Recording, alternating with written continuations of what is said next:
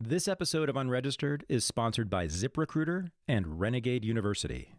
At Renegade University, we now have 6 courses with more than 30 hours of content available, including my most recent courses, World War II, The Great Blowback, and the first part of my series on the history of the United States and the world. It's called A Dangerous Nation, The United States and the World, 1776 to 1898. We also still have available a very popular course, the topic of which we discuss in this episode. It's called What is Postmodernism? For more information and to purchase any of these courses, go to thaddeusrussell.com/courses. This is the Unregistered podcast, and I'm Thaddeus Russell. This is a show about ideas, people, and behaviors that are considered inappropriate, out of bounds, or beyond the pale. The things you're not supposed to talk about if you're a school teacher, a college professor, a businessman, a politician, a parent, a neighbor, or even a podcast host. These are the things you're not supposed to say or even think if you're a good liberal, a good conservative, or a good citizen. Each week, I'll interview a person who has something bad to say. They might be a journalist or a professor. They might be a porn star or a drug dealer. They might just be an ordinary person with an ordinary job who doesn't care about the rules of polite society. I'm not interested in breaking the rules just to be a troublemaker. I'm interested in people who break the rules of conventional thought and to expand the scope of what is possible to say in our society. I'm interested in people who make me think. My guest this week says that once a person is cast out from society, is socially damned, they experience tremendous liberation. And for her, this isn't just a theory. For a time, she actually lived it and proved it. Or did she? This is my interview with Janet Capron.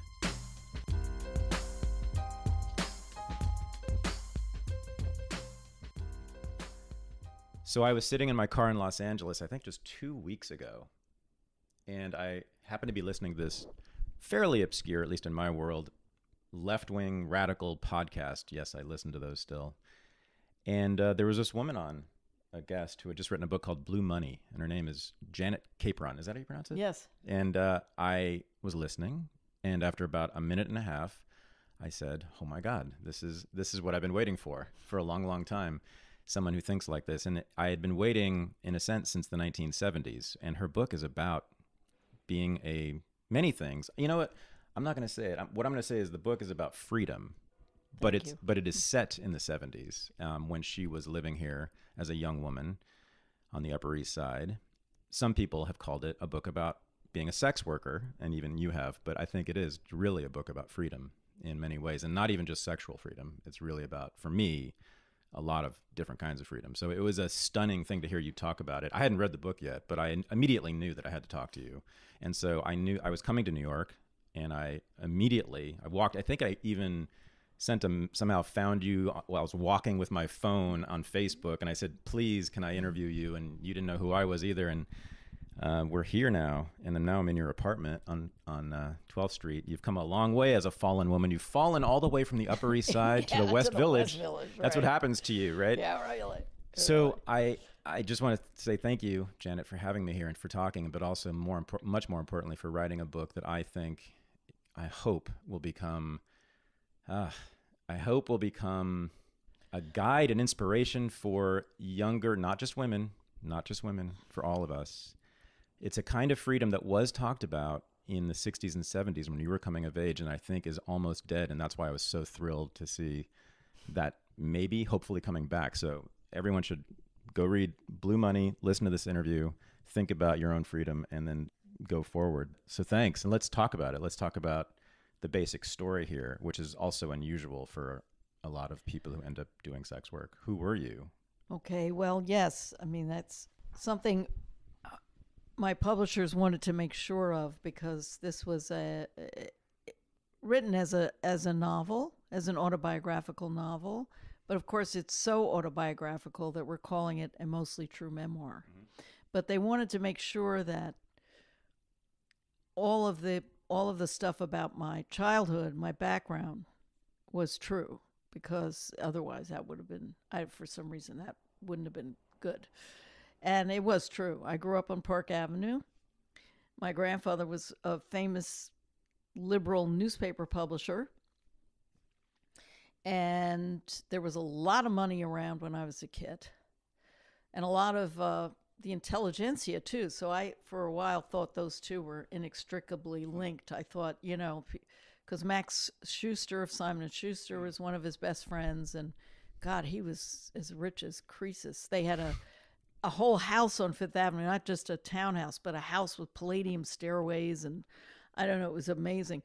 But anyways, and my grandparents had a duplex penthouse on 68th and 5th, and the whole entire roof was like their terrace. I mean, it was crazy. So I grew up around all of this really fabulous wealth. And by the time I came of age in my 20s, it was all gone. As soon as my grandfather died, whatever is left went to my grandmother, and she seemed to go through that. So apparently they had lived very high off the hog. They lived like they had a house in Palm Beach, a beautiful Misner house. They had an estate on Long Island. So it was really a case of, it's the true American story, Horatio Alger. The money was gone.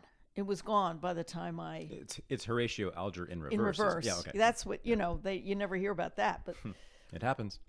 It happens. But he had bought my mother an apartment on Park Avenue, and that's where I grew up. Went to all the best schools, and privileged up the wazoo. And then I was destined to be an alcoholic and a drug addict. I can't leave that out. And why were you destined? Well, my father is a long line apparently of alcoholism, and even the Jewish side of my family, my mother's side of the family. Interesting. Yeah, Jews don't do that. They do it functionally. They were functional alcoholics. It's a different brand than my father's, which was like mine, very low bottom. But anyway, so that got me kicked out of Bennington, basically. Bennington College. And I was living with a dashing prince who became a very good friend of mine. But I really wanted to get with my generation. And he was more of an old-fashioned He was 10 years older. He was that, sort of Frank Sinatra Rat Pack kind of fast boy. But I wanted drugs, and, I was a hippie. And this was about when? This was like in 1968. Oh, boy. So I joined right at the height. Right at the height. Yeah. And it was the bar scene in New York was kind of like the club scene. Mm-hmm. There was a lot of live music, an enormous amount of drugs. And it was, sex, drugs, and rock and roll. You've heard of that? That was it. I lived it, and I was devoted to it. I didn't want anything coming between me and it. Mm-hmm. I didn't want any, portion of what we call the straight world. Nothing to do with it whatsoever. And I was spoiled, and all of that. I mean, I brought all of my fucked upness to it, of course. But there was a genuine defiance going on. This wasn't like totally apolitical. There was always the sense that you had to stick it to the man, whatever you did.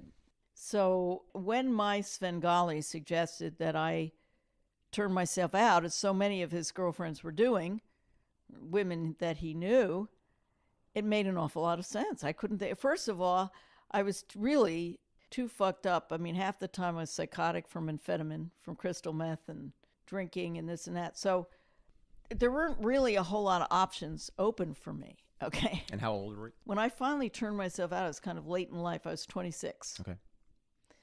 And up until then, I had just been a, waif in the street, a hippie, drunk, usually living with some guy or another who was footing the bill and keeping me in drugs and alcohol. And there was a little trust fund that I think I was getting a couple $100 a month from, which went a little further in those days. Mm-hmm. So by the time I was 26, I had done the pilgrimage to San Francisco. Now I fancied myself a poet, I thought of myself as, the queen of the underground, the queen of Avenue D or whatever. I came back to New York kind of with all of that moxie and couldn't wait to turn myself out, really. There was a lot of gusto that went with this. It wasn't like, no,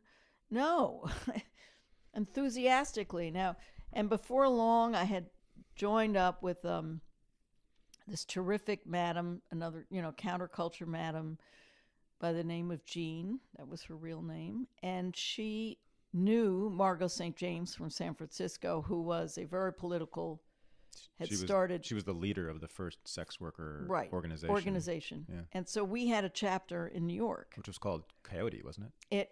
Coyote on the West Coast. Ours was Prostitutes Organization of New York. And what they did on a practical level was they really outed the pimps. And their whole crusade was you could work independently. But of course, that's a lot easier to do if you're white and middle class to begin with. And they had an actual bordello on the east side. It was this wonderful townhouse that was just, running with cocaine and booze. And it was so exciting. And anyway, so I fell in with my own, if you will. And I was bawdy. This is the thing. It was fun.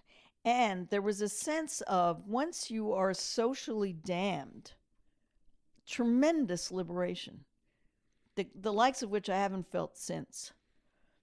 It was a chance to be truly unconventional and, not give a flying F, because I'm no longer a nice girl, so I don't have to subscribe to any of it.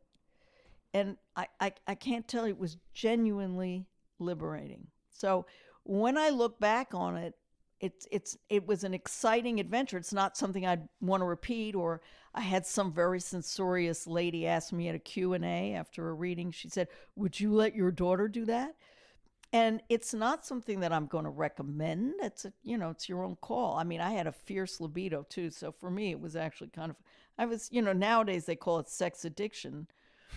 But anyway, I mean, it wasn't the worst thing in the world, and sometimes it was good. The sex was actually good. It was rare, but, just like in life. But the point is, I can't look back on it and feel remorse. I don't know why I would feel remorse. It was very good for me from the standpoint, and I've read other sex workers who said this, that I had to keep it together. I had to get manicures. I had to wear nice, and I had been such a waif before that there was something actually very life-affirming about it. And I loved competing in the houses in those days. It was before escorts, and so there were actual cat houses, which were really bawdy and convivial. And I would compete with the other young things, and that was fun. It was like the sporting life, So... And, after a while, I got kind of bored with it just because there is nowhere you can go with it. It's not. You just got bored with it. I love that. I just got bored with it. Instead of, a life of tragedy, some tragic ending, right? Yeah. Which you're supposed to have in a story like this. Yeah. So it sort of, that was what, I guess, redeemed me, if you want to use the expression, but I don't. And for me, what happened was then after that, the bottom rose up to me. I mean, the trajectory was just like straight off the cliff in terms of my addiction, my alcoholism. And that is the thing that makes my book a cautionary tale, the alcoholism, the addiction, but not that little, romp that I had, and I have to say, this is my experience. I would never extrapolate from that and say, oh, everybody should, that it's a good experience. I know there's a lot of people who don't enjoy it and who suffer or are forced to do it or whatever. This was not my experience. So I'm only writing out of my experience. That's it. Yeah. Yeah. One of many things I love about the book is that you don't speak on behalf of anyone else. No. You don't make claims for other people. But you're simply saying a lot of things that you're not supposed to say in the book. One of them is that you enjoyed it. You enjoyed some of the sex, but you once in a while, but you loved, is that fair to say? Yeah. Much of what sex work is. I love being outside of society, which honestly, I think that women, and now it seems more than ever, are so prescribed by that the price you pay for being a nice girl, it's too high, in my opinion. What's the price? Well, I think,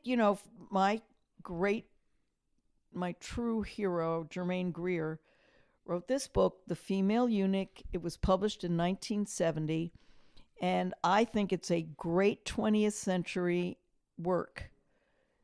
On the really on a par with Marx or Freud or anybody. And everything that she writes about in that book, now just think of the title, The Female Eunuch, all of that, she finally had to write a sequel in 2007 called The Whole Woman. She said, I vowed never to write a sequel, but I felt compelled.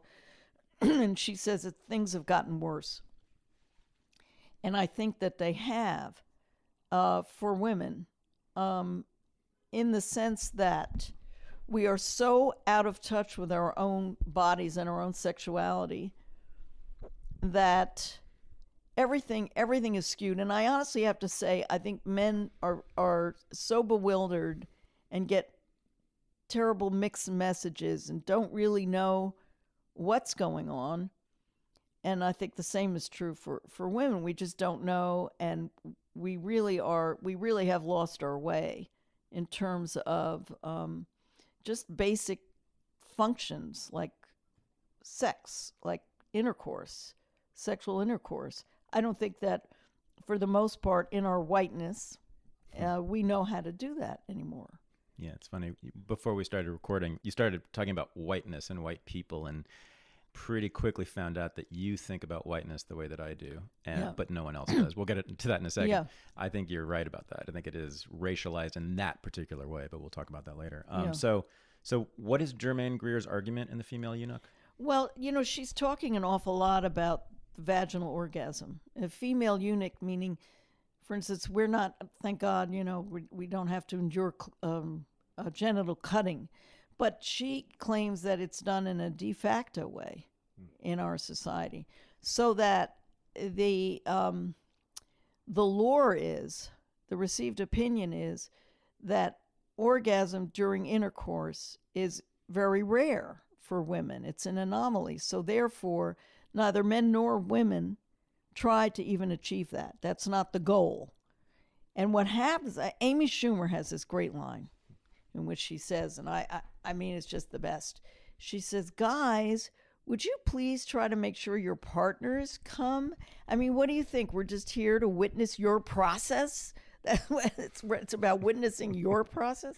Anyway, so I think that's too much is the case. And this is based on the most minimal consensus of my young women friends. But from what I gather, these young lusty girls are not, they're not having orgasms that way. And so what that means is that men, unfortunately, and it's both men and women are lost in this area. This is nobody, I'm not pointing a finger at men at all, because women collude with this. But what happens is, largely in our culture, men end up masturbating inside of women, which is a complete denial of the vulva and everything else that's there.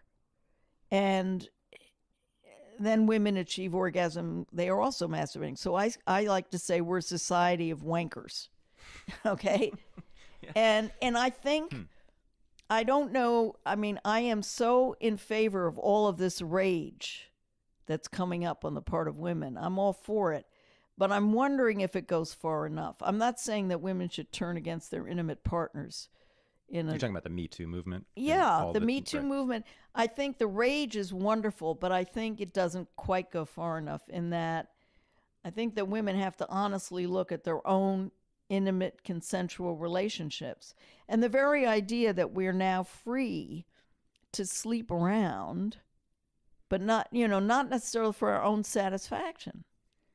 And the satisfaction from, if you happen to be hetero, I have to say, because I have some very interesting conversations with lesbian friends of mine, and they just don't get all this stuff, the hoopla about the penis. It's like, who needs it? But if you like them, they work. It actually can work. Mm-hmm. And it isn't even that hard, but you have to know how, and we don't. And I mean, I, of course, pursued this over a lifetime. So I'm coming from, years of, and I want to preface this by saying I'm just as inhibited and white, little bourgeois white girls, anybody in this area, just as fucked up. So for me, it was a concerted effort to overcome this. And I paid a big price, But but Did you? What was the price you paid? Well, I was madly in love with someone where the sex was absolutely wonderful and extremely gratifying and satisfying for me. And he was a nasty son of a bitch. You okay? mean this is since you were a sex worker? I'm talking about, oh, yeah. Oh, okay. Oh, because as a sex worker, I was doing what most nice girls do. The only difference was I was getting paid for it. Right. Okay. And also, there was something very honest about it. Yes, you're going to be allowed to use me. Yes, you may use, but I'm going to get something out of this. Now, once in a great, blue moon, like it happens, like it does in life, there's chemistry. And so it has been put to me a couple of times, but whores aren't supposed to enjoy it. I said, who says? Who are the whores obeying here? Who's the authority?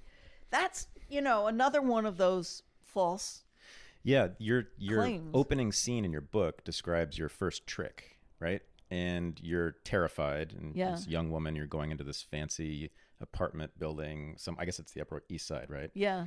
And the man, Park Avenue, right where I grew up. Oh, and the John is sounds like some, elite New York, right? Gentry. Yeah. And you're terrified and passive. You're sunk into the couch. You don't know what to do, and you're hoping that he will just tell you what to do, and he finally does.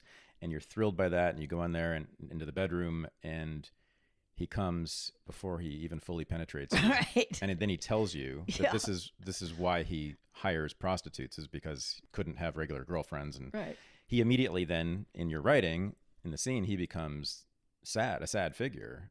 Not quite tragic, but you're not thinking this guy is the dominant, powerful patriarch who's got the power here. And then you talk about your own feelings just turning around in that very moment, right, about this. And you said, oh, now I realize that we kind of have the power. I felt suddenly free and powerful, and I realized that this is why they pay us. Yes. This is why they pay us. Yes. They're I forget the word you used, but it's something like they're worshiping us. They need us. They desire us. I felt worshipped. I felt loved. Not loved, but I felt lusted after, and that felt wonderful and liberating and powerful, right? Yeah.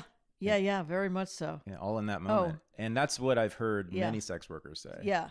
It's sort of the opposite. It's the opposite of what how sex work has been portrayed traditionally. Absolutely. Because, of course, as I'm sure you know, I've written about this quite a bit, prostitutes still, but always have been considered victims before they started the work, because, in fact, that's the way that we've explained why a woman would become a prostitute. They must be forced into it, either through poverty or alcoholism or some slave master, some man literally kidnaps them and forces them to sell their bodies in some slave ring. But we also know that a lot of prostitutes in the 19th century and certainly in the 20th century and certainly now have said just the opposite, that much of why they did it was that it was simply a better kind of work, not great, not perfect, not always fabulous, but work that they simply preferred to washing dishes or cleaning floors or taking care of babies or working in a garment factory and all those things. Does that sound about right for you? Or? Oh yeah, and but there really is more to Although it. Actually, you were that. more. I'd say you were even more enthusiastic about the pleasures that you found in it. Also, there is a true defiance, and I think that's. So it's political. It's for been you. so pathologized, and it's extremely political. And I think for many women, even though, as I say, I only have my experience, but there it was, and these women were outlaws. Real, genuine outlaws. Right. And I have a lot of respect for them. And I just want to make sure that my version is included in any general discussion of sex work, because I'm so sick and tired of it's being pathologized and these women as victims. They certainly didn't see themselves that way. Yeah. And nor did their clients see them that way. Right. Can you describe that bordello, the one where you talk about how it felt like being on the road? That was typical of what, it would confound you. I mean, you would have these preconceived ideas of what it was going to look like and et cetera. And it was so prosaic. I had a madam, though, who was very interesting, Mickey. She lived in a beautiful little jewel of an apartment, the Upper East Side, doorman, elevator man, all very proper. And she was actually a friend of Miles Davis, et cetera. You know, real bohemian, you know, older than I, so different generation. This big chess set sitting right there in the middle of her living room. And she would get these local characters. They'd be like, you know, they owned the stationery store, or, you know, the local, you know, had an office as an accountant, or just the most middle class you could possibly imagine. Nicely, happily married guy. This was mainly her clientele. It was a much nicer clientele, you know, class of men than I in my free time. The men I was with were a lot wilder and a lot less predictable. The men who didn't pay, you mean? The men who didn't wilder, pay, right? The ones who did pay were pretty bourgeois, really middle class. Yes, bourgeois, middle class. Some of them was more. Some of the houses were more bourgeois. It was a higher class, but it was always a very and kind of, there was something very ordinary about it, you know. And these men, a lot of them felt entitled to a piece of strange. Probably a lot of them had married maybe their first or second girlfriend, you know, and they took her virginity and they had to do the right thing. And we were going back a ways, but this was very much the case. And the idea of having sex with no strings attached, you know, that you paid up front and then you were free, was so exhilarating to them as well, because they just never had a chance to do that, a lot of these guys. These were nice men. And so for them, this was just their birthright as men. Because that double standard, which I maintain is still alive and well in our culture, although it's gotten more insidious, but that double standard is what drove them. They were whoremongers. They wanted to pay for it.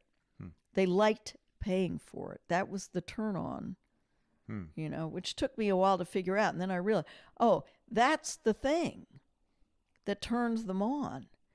You know, maybe, you know, it's a little, racy and all that. So you offered them a piece of strange. Yeah. I love that. Piece of strange. So why was that good for you?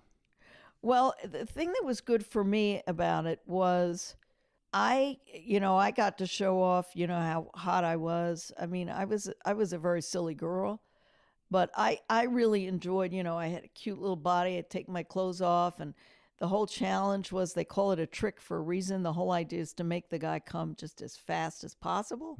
Is trying to get something for nothing. You know, and it worked pretty well, and I was pretty good at it for a while. I was young. I mean, why wouldn't I be? But you know, when you're stoned all the time, as I was, and that was my main vocation, was being high. This dovetailed nicely, and it inspired me to keep my act together, at least on the outside. So I had a nice wardrobe and all that, and that was important because I had really been in the street prior to this. I was really going down fast, which I ended up doing anyway once I left this life. But it was a kind of a vocation in a way. I can't really say it wasn't. Some of the best writing in the book is simply descriptions in minute detail of the pleasure you experienced from sex and from drugs. Yeah. Again, those aren't things you're supposed to say, Janet. No. You're supposed to say, well, I went down that road. Yes. I was lured into it. I was seduced by it. But then I quickly realized it would lead me to destruction. But no, you kind of leave it there. You have these very elaborate descriptions of exactly what it feels like to have sex in various ways, exactly what it feels like to do crystal meth and to drink rum, and you move on. You don't apologize. You don't talk about it as a tragedy. You just leave it there. And that to me in itself is liberating, because that's the one thing we don't hear, certainly about drugs. We don't hear about how good they feel. Drugs make you feel good. That's why we do them. Nobody talks about that. Like, why do people do this, and why are they slaves to it, and why, you know, nobody talks about the fact, well, hell, you get high, you know? Now, I mean, it almost destroyed me. Yes, it did. But I had to be true to that experience. And it's very hard to write about what it feels like to be in that altered state when you're no longer in it, which I certainly am not. And I certainly would have died out there. And I'm very grateful for the fact that I no longer do those things. But while I was doing that, for most of the time that I was doing it, I was incredibly high. Really. I mean, I love crystal meth. oh, I've never met a speed drug I didn't like, in fact. oh, me The too. crystal meth is the best because Drug of choice. you basically get 6 to 8 hours of the cocaine high for about 1/10 of the price. And after a while, it levels off and you feel immortal. Oh, this is not, I've overcome all these base needs like eating and sleeping and, and I'm here. And it's, oh boy. And what did it feel like? Well, for me, I guess because I'm a Do depressive. you remember the first time you did Yes. speed? Oh, this is so funny. The first time I did with my Svengali, who he turned me on to. I write about him a lot, and a lot of people don't understand. He was not a patron. He was not a drug dealer. Is this Michael? Michael, in yeah. the book? Okay, he's sort of a quasi pimp. He's not even. He's not 'cause really a He pimp, but doesn't take any money for Right. it. People don't He's very funny. understand those times anymore. So they're trying to figure out what he was doing. I mean, how did he survive? Well, the owner of this saloon gave him the run of it, and he transformed it into this hippie. It was called Dr. Generosities in real life. And Dr. Generosity. Dr. Generosities. And he'd come up from the West Village, which in those days was, Bob Dylan was passing the hat and all that. So he came from that background. He came uptown and he brought that with him, that downtown zeitgeist. Where was it? It was on 73rd and 2nd. Okay. So what happened was all these musicians whom he knew, and a lot of them very famous, would come up there to try out new material, and we were all so sophisticated and everything that we wouldn't make a big fuss over them, and they could do their thing, and everybody, So who were these musicians? well, like, in the book I have Richie Havens, I call him Tommy Shelter. Oh, there were all kinds of people, Taj Mahal, Dr. John, all these really wonderful musicians too. Oh, so many. Did the Beatles make an appearance? They didn't play there, but they did. It was actually another saloon up the street called Mike Malkin's, and we were all dancing on the bar. Okay, I mean the girls were all in there, like it was just a wild time. Go-go dancers. Yeah, we were doing, But weren't there go-go dancers? Dilettante go-go dancers. Like, yes, yeah, go-go dancers, and their off hours would be dancing on the bar. Right. We'd all be up there, speeding and doing poppers, and oh God, I mean, it was just crazy wild. And then what we would do was lock the door to the bar, so it would just be all of us in this I call it St. Vitus dance frenzy. And the jukeboxes were all customized. So you have to understand, every single 45 on that jukebox, there wasn't a commercial hit on it. It would be all the B-sides, all the off, wonderful, wonderful jukeboxes. Anyway, so, and we'd all be dancing and drinking and God only knows what. And in the midst somewhere of these poor Beatles, and I forget which two it was, I really do. Poor I forget. But they were there with their then manager, what's his name? Pretty famous. And they were sort of sat at a table in the back, and nobody was really paying any attention to them. And this is at the height of their, 1968.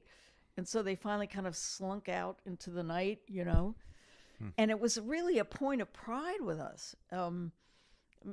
This is the essential New York coming of age experience, and you didn't. The whole idea was, if a musician came in either to play or to hang out, he was on your turf. So. So you were also of the cultural avant-garde at the time. That scene was. The avant, what was so wonderful about the 60s and 70s is that the energy was all in the music, right? And it just burst out. So we were all part of it. You played only the B-sides, right? That's yeah. the avant-garde. Oh, yeah, no, well, sort of, yeah. I guess you would call it that. When we were all, we were so deeply into the music. We were so wedded to it. It was like with you 24 hours a day. And you weren't really snobs, I guess. You were just not as interested in the mainstream. Not snobs. I mean, we loved the Beatles Turtles were too. just simply less interesting, or not as interesting. Well, no, they were plenty interested. We were making a point of ignoring them, so they wouldn't feel that was yeah. Oh yeah. I mean, everybody was. Oh, so they wouldn't feel what? So that they wouldn't feel mobbed the way they would any place else, or they could enjoy. Supposedly, they could have a good time. You see. So nowadays, when people think cultural avant-garde, or at least when I think cultural avant-garde, I think of very put together young men and women with very carefully chosen attire, serving artisanal Brussels sprouts in a restaurant in Williamsburg. And it's all lovely and delicious, but there's not a whole lot of fun that you're describing. What you're describing is just a lot of fun. A lot of fun. So we have that. And then also when a spontaneity. When people now, spontaneity. Yeah. And when now people think about feminism these days, and certainly when I think about feminism these days, I think of not fun at all. No fun. In fact, it's almost anti-fun. Yeah. And so what your life then, in a way, it sounds like there's this convergence of the cultural avant-garde in that way, the hipsterism of the time, and feminism, because there's a defiance, you said, to stick it to the men, which is a funny turn of phrase. But what comes out at that convergence is this bacchanal, just sensual, there's an incredible amount of sensual pleasure that you're celebrating, and just you're inhabiting the pleasure. And that's much of what the book is arguing, in a sense, is that the best thing to do for you is to simply be in the pleasure in the moment. And that in itself is political in the best way, by almost being not political. You're just being in yourself, and you're just reveling in the feeling you get in your clitoris and from the speed that's in your blood. There was a poet that's happened since then, right? Because we don't do those things. It's over. We don't talk about those things. Yeah, it was before 1984. Okay. Oh yeah. So I had this poet friend of mine say that he pointed to some guy who was on, Quaaludes and was like, couldn't stand up. And he said, because remember, everybody who was able-bodied was going to Vietnam at this time. Mm-hmm. So he points to him and says, he's not fit to push a broom. With pride, he says. Mm-hmm. He's not fit to push. In other words, a lot of people were dropping out in every single sense that you could. And I was just a creature of my times in that sense. But a lot of us felt as if this was the last gasp. There was a funny feeling of like, this is a swan song. Oh, really? You knew then? Yeah. What was to come? And that was especially the especially the new wave, the punk thing was you felt it encroaching on you. So, what did you think of punk? I loved it. I was a part of it. I loved it. That was my last gasp too. So you're talking about the late 70s, like the late very 70s. Beginning of punk. Yeah, and I got sober in 81. That was before punk became about anger. No, masculine anger and yelling. Punk was always about anger, but Chrissie Hynde or Patti Smith or all these people were righteously angry too. No, but it was just about anger in the 80s. It was just about anger in the 70s too. You think so? It was, yeah. That's what was beautiful about it. But, the father of it all, Lou Reed, and of course his thing was heroin. Mm-hmm. He sung about that as lovingly as I write about crystal meth. But we were all coming from that tradition that had been established probably by Baudelaire, but then a big influence on me was William Burroughs and the book that he wrote, Junkie, in which he writes about what it feels like. It's just a reportage. There's no apology. The conclusion I've come to is that men had done this. This is not unprecedented, but truly no woman had done it, because whenever a woman seemingly until recently would write a tell-all, then she would have to say mea culpa and beat her breasts and say I'm dancing as fast as I can or whatever the hell it was. And I'm now so filled with remorse, but I've seen the light and all this crap. Well, no, I wasn't going to do that, because that would be totally false to the experience as far as, Mm-hmm. So that wasn't going to happen. Yeah. So those bordellos, they were owned and operated by women. Which is also unusual. And so... No, that's a long-standing thing. So in the 19th century, feminists, the first wave feminists, and basically Christian conservatives joined together to shut down all the brothels, which were everywhere in the United States. Until that happened, women mostly owned and operated brothels. Yes. They were the madams. Right. And they had the power. Women had the power in that industry. And many of them were extremely wealthy, and the women who worked for them were some of the highest paid workers of any sex in the United States. And then when they were shut down, like when the laws were actually enforced by the turn of the 20th century with the Social Purity Campaign, which was a suffragist / Christian conservative movement that was extremely successful. They actually boarded those brothels up and threw the women out onto the streets. Once that happened, then, of course, the industry was taken over by male criminals who were pimps. And so since then, most sex workers who are women, most sex workers have worked for men, I think. No. But you do say that the madams were of this sort of countercultural political movement like Margot St. James and Coyote. Not all of them. I mean, there was that was definitely a part of it. But no, there was all of everybody whom I worked for. There were no pimps whatsoever involved. Because certainly there were many, many pimps in the United States. You couldn't walk the street because most of the streets, literally the turf, the sidewalks, were owned by pimps. Right. So there were a few areas like around Waldorf Astoria for some reason. That was free territory. So that's what I meant. So yes. you had streetwalkers were under the thumb of But pimps. As soon as you got into whorehouses, that was all I guess there weren't that many brothels because they were so illegal by that point. Oh, they were right out in the open. And then let me tell you, God, yeah. How many were there? Oh, they Manhattan? were all over the place. Most of them on the Upper East Side, and everybody just tipped the doorman. He looked the other way. Oh, please. Huh. And then on top of that, along comes massage parlors. Right. Massage parlors were the rage there for a little while, and that was fun. Yeah, you have a moment. You're given an opportunity, a job offer basically, to do hand jobs for 15 minutes in a massage parlor in Times Square, and you weren't so into it. And why was that? Oh yeah, so that was the live sex show chapter, one of my favorite chapters in the book. So this guy was an impresario of sorts. He had in the front, it was an abandoned movie theater in Times Square, this huge, okay?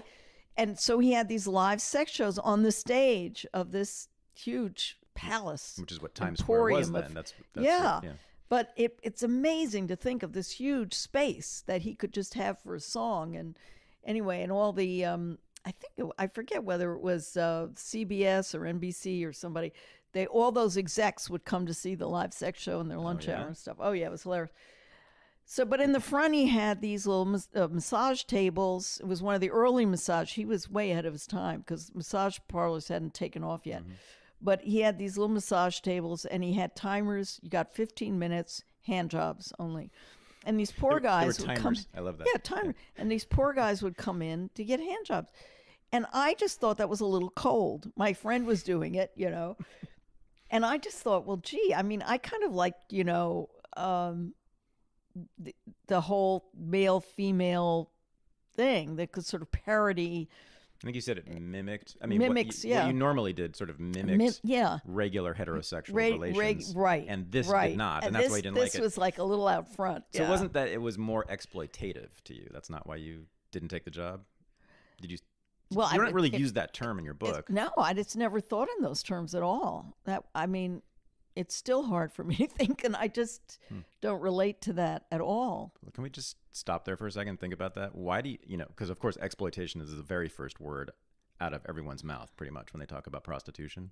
Certainly women and feminists, I think, not all, but overwhelmingly in this country, people use that term right away. It's exploitation. That's what it is, they think, and say. So why are you not thinking that? How is it even hard for you to relate to that? Okay, so here's what happened to you. You're really getting, you're getting me to talk about this, and even more frankly than I might otherwise. So I blame you.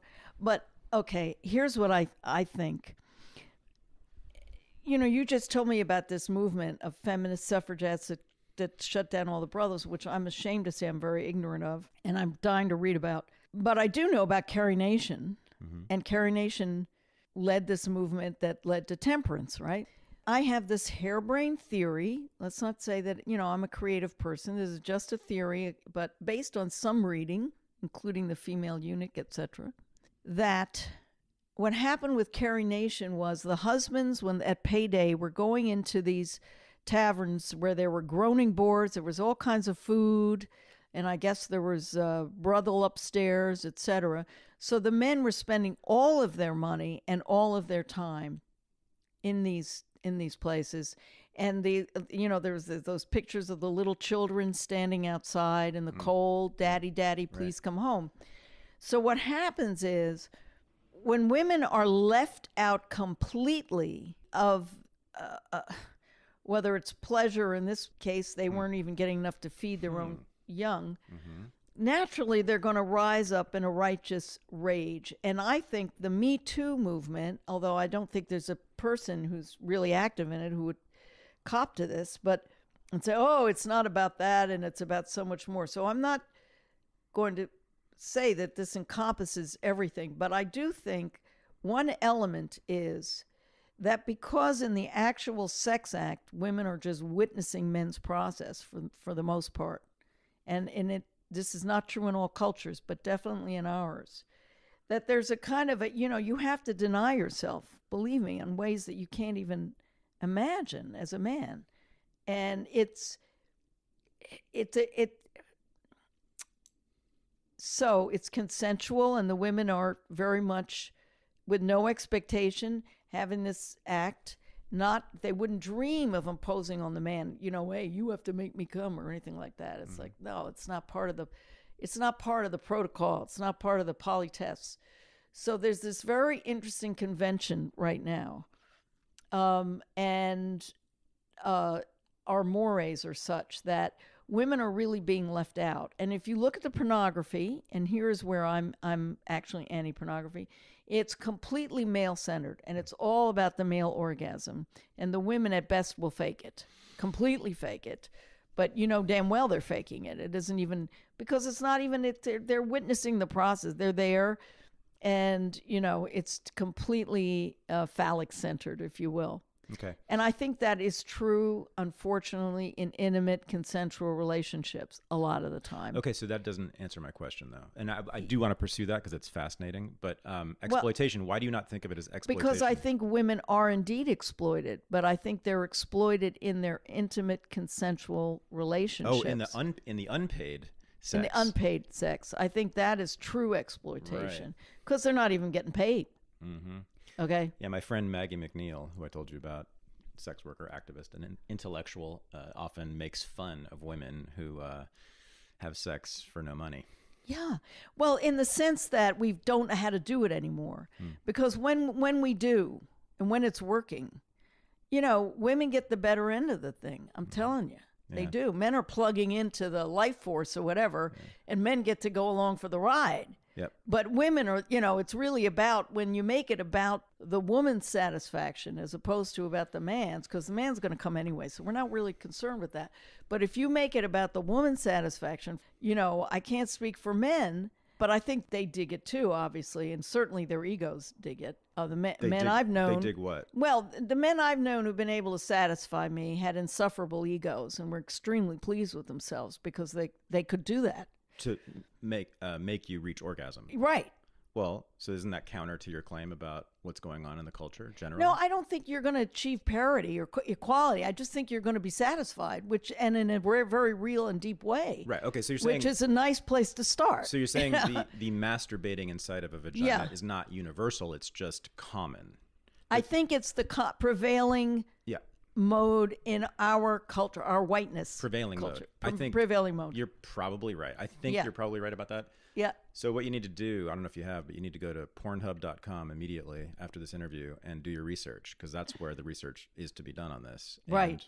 I tell people all the time, go to porn sites and just look at it and look at all the categories, because they now categorize it. Yep. And everything's searchable and you can rank. Oh, no, my men friends. Yeah. Pornhub. But I go and I still see the same thing repeated over and over. Well, I don't see consensual orgasmic intercourse. I see women getting off, jerking off in wonderful ways that are very appealing. And I think that's what women do now. I'm not saying they don't achieve orgasm, but they do it other than in intercourse. But I think when you're having intercourse, it doesn't mean it's going to happen every time or that there's some rule of thumb or that I'm dictating that this is the way it should be. I'm just saying when the assumption is that you're not going to have an orgasm that way, something is very wrong. Oh, sure. Okay. Sure. Something's broken. My only question is how many men have no interest in the woman having an orgasm? I think it's not that. I think they would love it, but I think a lot of men. Oh, they've given up on. They've given up. I see. Exactly. Because they assume Exactly. she can't. Exactly. Thank you. I see now. You got it. Totally got it. Now I'm all with you. Yep. Okay, because I was going to tell you that last time I checked, Yeah. I think it's in the top 10. I think and there's like 60 or 70 categories on Pornhub. I think in the top 10 is squirting. Squirting porn is super popular, right? Which is, of course, demonstration that she's reached an orgasm. It's like proof. Obviously, there's some desire. That's not true. Well, it has nothing to do with it. Whether when you're young, you're going to be squirting no matter what. Has nothing to do with it. What do you mean? Well, you can't fake it, is my point. No, but that's not female orgasm is not about. It's not about squirting. That'll happen during the course of the intercourse. No, I'm suggesting the actual orgasm takes place way back in the cervical. Oh yeah, no. I'm just saying that cervical stump. It spasms and it. I'm just suggesting that there clearly are a lot of men who get very turned on by women reaching orgasm. That's all. But that isn't an example of it. Why not? Them women squirting Why not? isn't an example.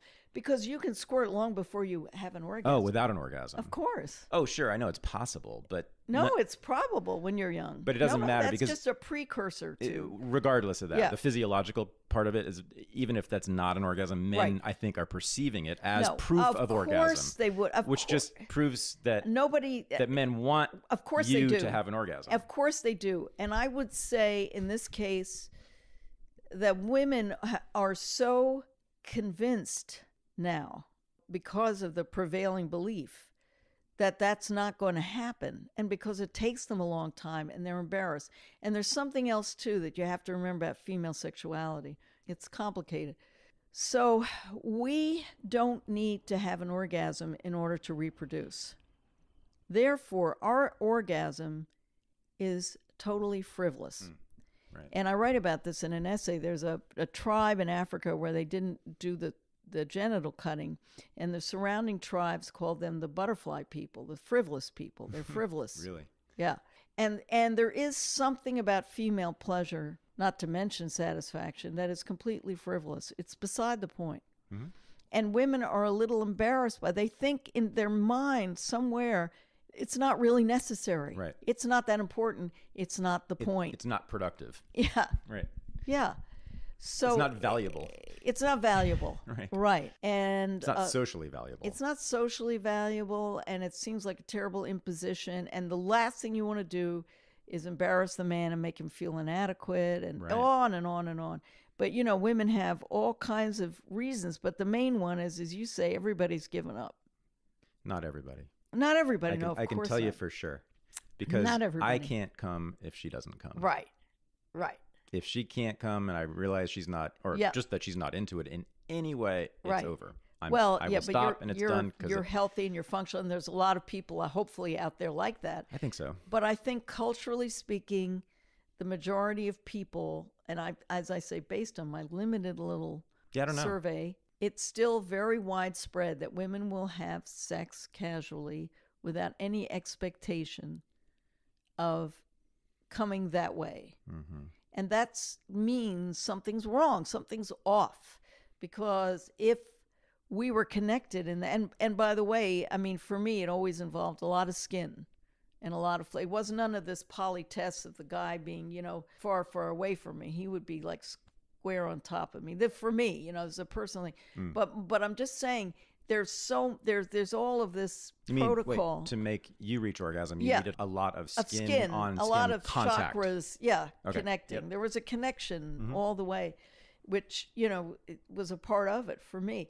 But my point being, it wasn't compartmentalized. It wasn't just just the cock and pussy. Cock and Right, pussy, yeah. exactly. We can say anything on this podcast. Okay, that's so I know. don't I you worry. love this podcast. I love it.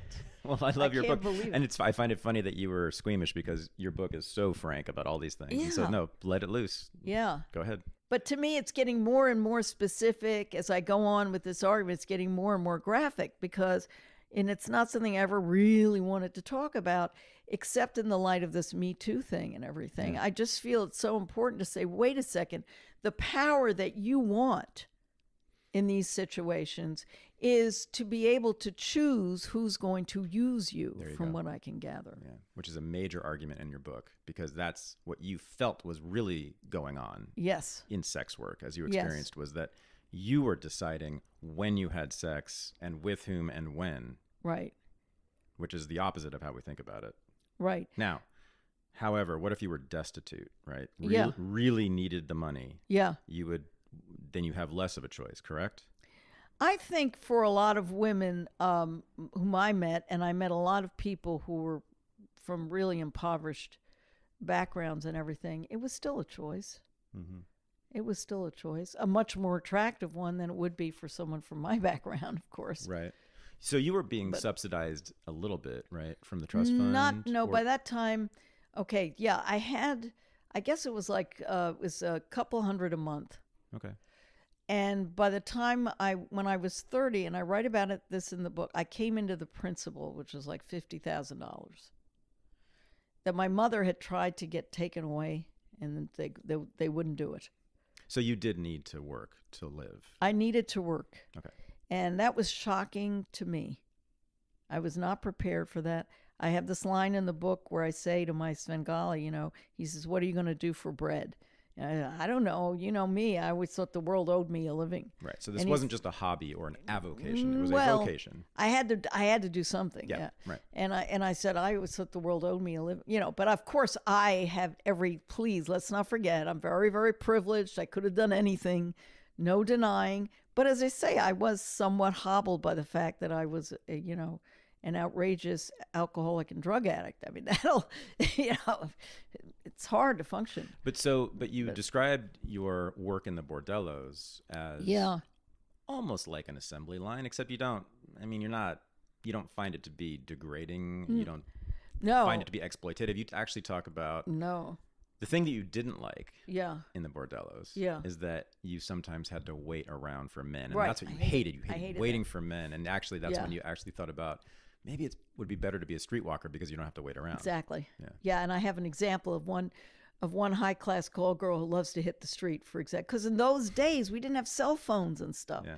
And you were really, and you had answering services, so you couldn't overuse that because, But so how many men in a day would you have sex with? That's a good question. A lot. I was a popular girl, especially in the massage parlors. Oh, my God. Give us a ballpark.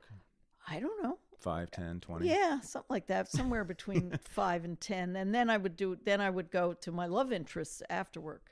Wow. And do it for free. Well, that's the advantage of being awake 24 hours, Yeah. Yeah. Oh, right, because you were speeding. And so I really tested that theory of Mark Twain's that we have this huge capacity. And that's right. We do. Huge sexual capacity. Huge. Or huge capacity for pleasure. Women do. Women do, right. Yes. Right. So you're basically repudiating the idea of the female eunuch. Yes. Right. And I was consciously too. I mean, looking for a way to get in touch with my sexuality. I mean, it's true I went to extremes to do that, but that was a part of it. Yeah. And you were involved with some radical feminist group? Yes, I had been. I was for a little while working with Robin Morgan, and we had it was called Abby Hoffman had this, it was a underground, I guess it was a monthly, and it was called Rat, and we had this ceremonial thing where the radical feminists took over the Rat from Abby. I mean, he essentially turned it over, passed the baton or whatever, but we made it like we took it. It was more ceremonial than anything, but the idea was, we took the Rat over. Robin Morgan was one of the feminists who had burnt her bra. I don't know if you know about that. Sure. Was that the Miss America pageant? Yes, and she was actually hetero and was married with a baby, which was interesting. But most of the women who were involved in this particular thing were lesbian. And they were mostly Maoists, I seem to remember, and they were butch, man. Did you say Maoists? Maoists, yeah. Maoist lesbians. Maoist They're always a lot of fun. Oh, yeah. That was exactly, yeah. Are you hiring? Every business needs great people, and a better way to find them. Something that's better than just posting your job online and then praying that the right people will see it. ZipRecruiter knew there was a smarter way, so they built a platform that finds the right job candidates for you. ZipRecruiter learns what you're looking for, identifies people with the right experience, and then invites them to apply to your job. They even spotlight the strongest applications you receive so that you never miss a great match. That's why ZipRecruiter is different. Unlike other hiring sites, ZipRecruiter doesn't depend on the right candidates finding you, it goes out and finds them. In fact, 80% of employers who post a job on ZipRecruiter get a quality candidate through the site in just one day. This system has revolutionized the way that businesses hire people. The right candidates are out there. ZipRecruiter is how you find them. And right now, my listeners can try ZipRecruiter for free. That's right, free. Just go to ZipRecruiter.com/Russell. That's 2 S's and 2 L's. That's ZipRecruiter.com/Russell. One more time. To try it for free, go to ZipRecruiter.com/Russell. ZipRecruiter, the smartest way to hire. Yes, I was going to say, so Abby Hoffman, this was his magazine, and then we had, and then he turned it over to these Maoist tabloid, lesbians. You know, tabloid, and he turned it over to these. Now, Abby Hoffman was a countercultural libertine. He was he was this part of the new left that I love, that I wish would come back, and I think you were a part of, right? Yes. But Maoist lesbians, Maoists, certainly were not part of this. Nope. In fact, they were very puritanical. Very. Lesbians were here or there on this question, but a lot of them certainly. I would say that lesbian feminists at that time, who were very political in that way, tended to be pretty puritanical, right? And that was kind of the root of, I think, where we are now with feminism in terms of its hostility towards sexual freedom. Exactly. Which is why I left. I rebounded. I ran out of there like a bat out of hell and went back to my old. And your Svengali said to you something like, "Why are you no longer a feminist?" Or he was teasing you, right? He was giving me a hard time. Now you're turning tricks. You're no longer a feminist. And you said, "Yeah." At least to yourself, you said it was too austere. Yes, too austere to be a feminist. I'm just a sybarite, I said. Yeah, sybarite. Yes. Yeah. What the hell? Yeah. What happened? Because there was what we now call sex positive feminism. Yes, right? there certainly was. And that's Germaine Greer was the mastermind. Really, that's when it began. So brilliant. Yeah. And you're kind of you're right. You come out of that past. Right. It's like almost your book's like a time capsule. Actually, for me, Yeah. And it's like I tell people, no, there really was a new left that was interested in cultural freedom and sensual pleasure, because it doesn't happen anymore on the left. And there was feminists. There were feminists who were not just for equality, legal equality, which almost everyone's for, basically, in some sense, or most people are. There were feminists who were actually promoting the idea of female sexual pleasure and promoting the idea of heterosexual sex. Not the idea. They were promoting the pleasure. They were saying that the pleasure itself is good and we should simply allow people to enjoy it. Okay, so this is the Unregistered podcast. But it's underground. What do you mean? I mean, we can say things here because I draw fire. Oh, so there is so much, and it seems we can say anything, and it seems to people who are genuinely enraged by the way they've been treated by men that I am somehow capitulating, or I'm like I'm a collaborator or something. Right. I should get my head shaved, but honestly, one of the things that disturbed me the most, so first of all, I'm a big fan of Louis C.K. I just happen to be. And I even think he's kind of hot, although my men friends don't get it because he doesn't look that way to a guy. No, but to women he is, actually. So now he's got his... Okay, so we're talking on Unregistered. I wouldn't even do this to poor Doug Henwood. So he's got his beautiful big fat penis Doug, out. just so people know, Doug Henwood is the Marxist. He's wonderful, but Marxist who had the podcast on which I heard you. Yes, Yeah. he's wonderful, but I wouldn't, put him through. He's actually on the for Marxists. He's out fantastic on these questions. Actually, Oh, he's wonderful. And he's one of the very, very few. Oh, he absolutely is, and he's also interviewed other sex workers and all kinds of. So Henwood wouldn't say what, but I wouldn't necessarily put him through this. But what I'm going to say is now, okay, Louis C.K.'s got his big fat dick out. See, I would be aroused by that. Now, I might not like the fact that he wants to jerk off in front of me, okay? I might not like that. Hey, put it back in your pants, Louis, please, which he would do. This guy would do. First of all, these two gals, their careers didn't depend on Louis C.K. They had no reason to put up with it. They were saying that it was a nightmare. Now, I think when I don't know. Maybe they're not straight, in which case I understand. If you're a lesbian, I guess that's would it be a nightmare though? Okay, exactly. But if you're a heterosexual woman, because I've seen dicks, right? Okay, I have no interest in having them inside of me. Yeah. And so is that a nightmare? No, excuse me. No. But I'd rather not see it. All right, let's say you're a heterosexual woman, in the flower of your youth, and you see a hard penis. I would think you would be aroused by it. That's because I think that's me anyway. You might be annoyed that you are aroused and therefore, Louis, really, But the fact that it's a nightmare and that it's traumatizing, that worries me, disturbs me a lot. Why? How far have we gone down that road? Are we pre-nubile children that we need the parietal care of society to protect us from being victimized by the opposite sex?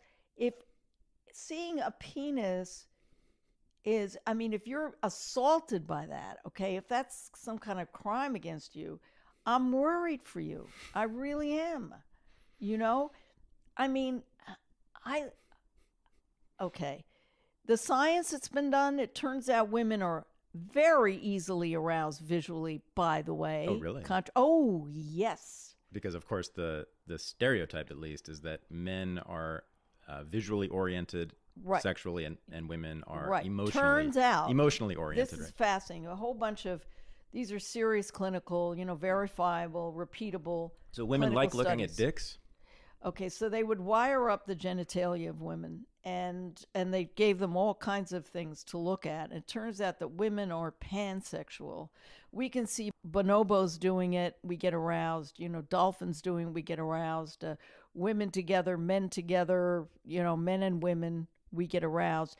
But then our heads say, oh no. So we'd be writing down at the same time in these clinical studies, how did you react? Oh, it was no big deal. Meanwhile, the genitalia is all lit up. Oh boy. Now, the interesting thing about straight men, and I use this in my next book. You got to show me these studies. The book is by Daniel Bergner. Okay. It's called What Do Women Want, which was Freud's big question. Too bad it's a man who wrote it. But no. What it is, it's nonfiction. It's a compendium of all the clinical studies. I'm not disputing it. I'm just saying that it's too bad. If it were a woman, it would go over better. Most of these clinical studies are conducted by women. Okay. Yeah. And so wow, right? If that's true, that's true. And what's interesting about this is, listen to this: men, when they give the same test studies to men, right? Mm-hmm. If they're heterosexual men, the only thing that turns them on is a man and a woman together or two women together. They're actually very narrow. As my mother always used to say, "Oh, men are such prudes," and that is true. Whereas women are biologically, physiologically not. Right, because you were having some sex with women, weren't you? Oh, sure. In the we 70s, used to call that. Yeah. We used to call that freaking. And you said the first time you ate pussy. Yeah. It wasn't as what'd you say? It wasn't as like you expected it to be like a flabby piece of flesh or something. But it was actually more. But it was this pulsating thing with this gravitational pull, and it was almost scary. Yeah, it was such a strong sexual organ. In a good way, yeah. Yeah, right, yeah. yeah, yeah. So women, okay, so what's going on there when a woman is getting aroused by seeing something, by seeing a penis? What I'm saying is an erect penis is an exciting thing, and if it's not, and you say you're hetero, I'm just wondering how the hell shut down are you, and is this indeed one of the reasons why these women are so enraged? Because we have been infantilized in the bedroom and in our own minds for so long that we see it all as at best a mild affront. Women, right? What you're saying is that many women are denying their own desire. Yes. Wow. Very effectively. Now, here's the question, Janet, that comes from that for me is then who is doing the infantilizing? The women to themselves, or is it the patriarchy? Who created the female eunuch, the idea of the female eunuch? Is it women who did that, or the men who forced it on them? Because to me, if you want women to have agency, if you want to believe that, which is your whole argument, right? That they're human beings, and human beings have agency. They make choices, including in sex work and everywhere else in life. Yes. I would think that the logic here would lead us to conclude that they have chosen, for whatever reason, to make themselves eunuchs. Yes. To believe that they are eunuchs. It's hegemony in its purest sense. Okay, but it's coming from the women. It's internalized. It's not imposed on them, is it? Or are they imposing it on themselves? Okay. On the continent of Africa, where genital cutting is extremely widespread, as we know, it's not just little pockets, including in Egypt, very widespread. It has nothing to do with race or even religion. It's among Christians and Muslims. It's a continental thing. But in the villages, it's a way of commodifying women. So you have to have this, otherwise you will not get a husband. And that's your sole support, really. You can't make it on your own in those societies. So the women are the ones who enforce it, who do it. And it's called a rite of passage. It is a way of making women tractable, the same way that you would geld a horse. So in our culture, somewhere along the line, this lie back and do it for England, that, the angel in the house and all of that stuff, all that came.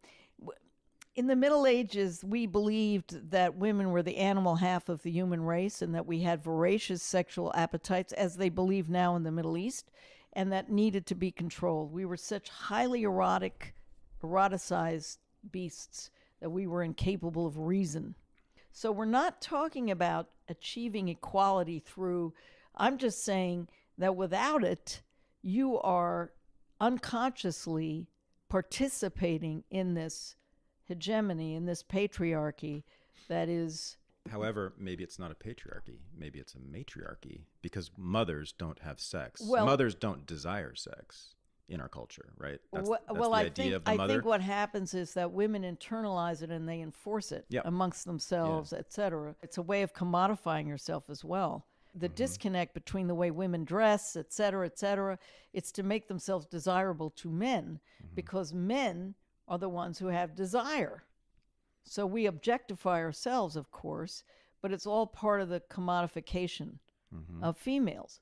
And I think one of the ways that if we're ever really going to be free and do away with this patriarchy is we're going to have to get in touch with our sexuality. We're just going to have to, because why would you not? I think maybe we should do away with both the terms patriarchy and matriarchy, because what I'm suggesting here, based on some of the evidence that you're giving me now, is that it is just a system of repression, basically. Yes, repression. That serves many functions for many different people. That's right. But that what I want to say is that men and women, I think, have been equal in its creation. Absolutely. And its maintenance. Yeah. So here's some examples. Puritanism. The actual Puritans who came here, the first white settlers here.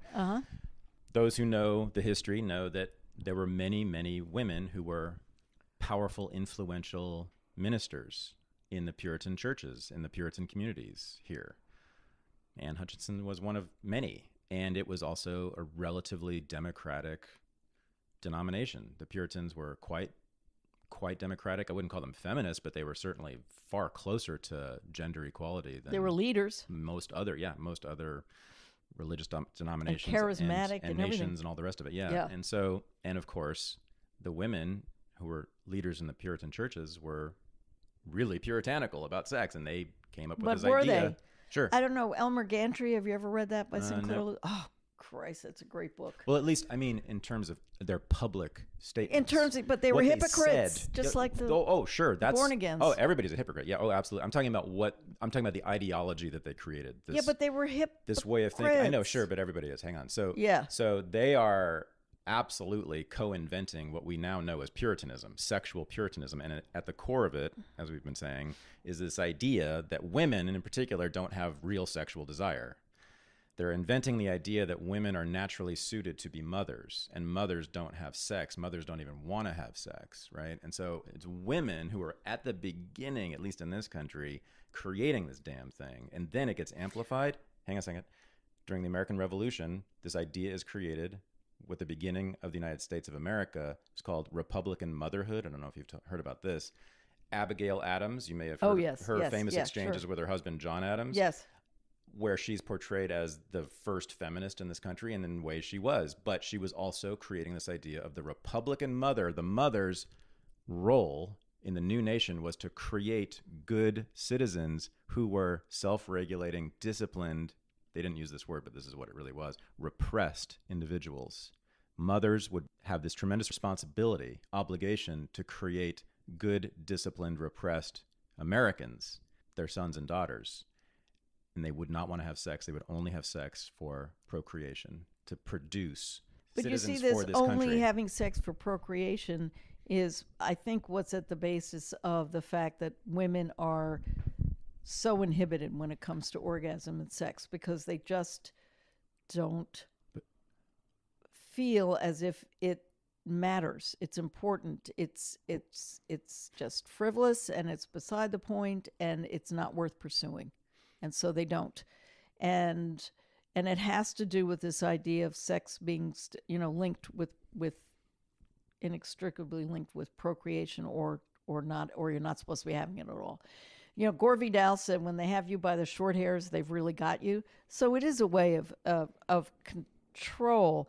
But I know that I've read all this stuff in the UN, and these are women speaking on their own behalf, the ones who've been, some of them have had not only their clitoris cut off, but their labia as well, and they've been sewed up, and there's all kinds of infection and pain that goes with that. I mean, this is a lifelong problem for a lot of these women, but they're very proud, almost like matcha proud.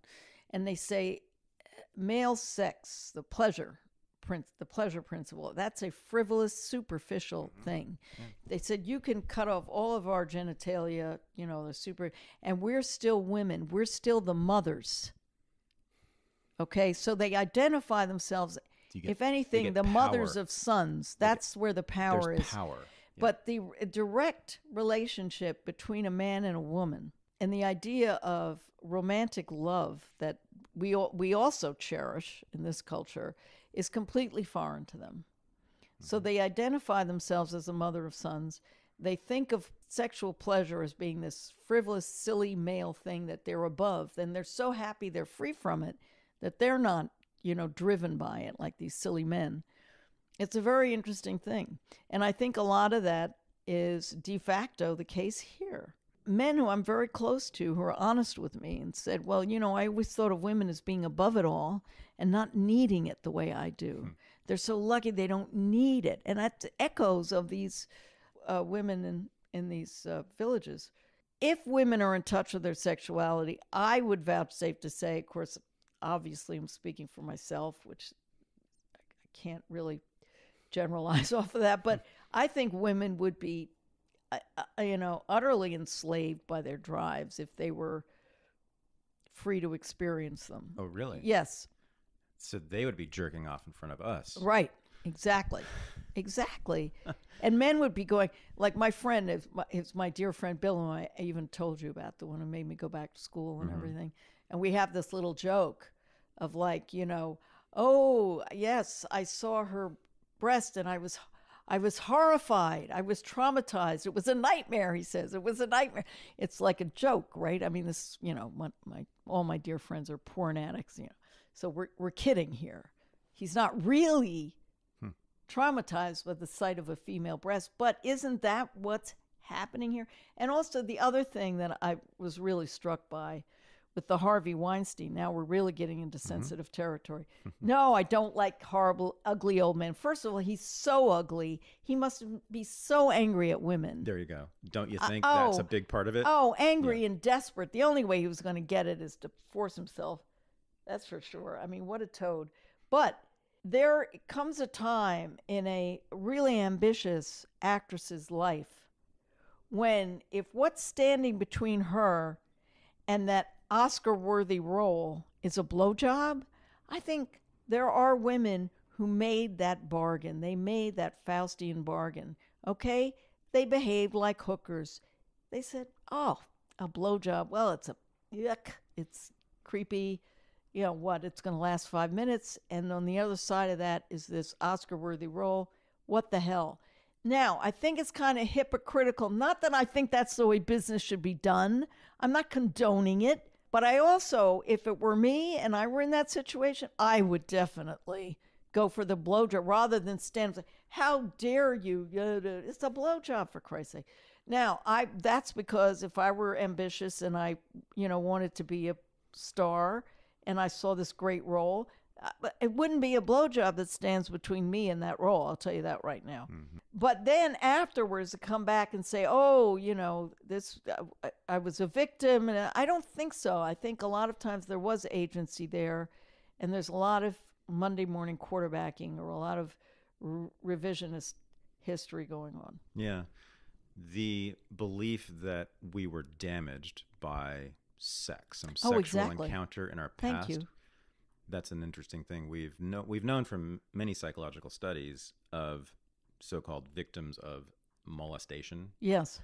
That I think it's a majority of the victims say that the main pain that they feel is about having enjoyed it. Yes. So.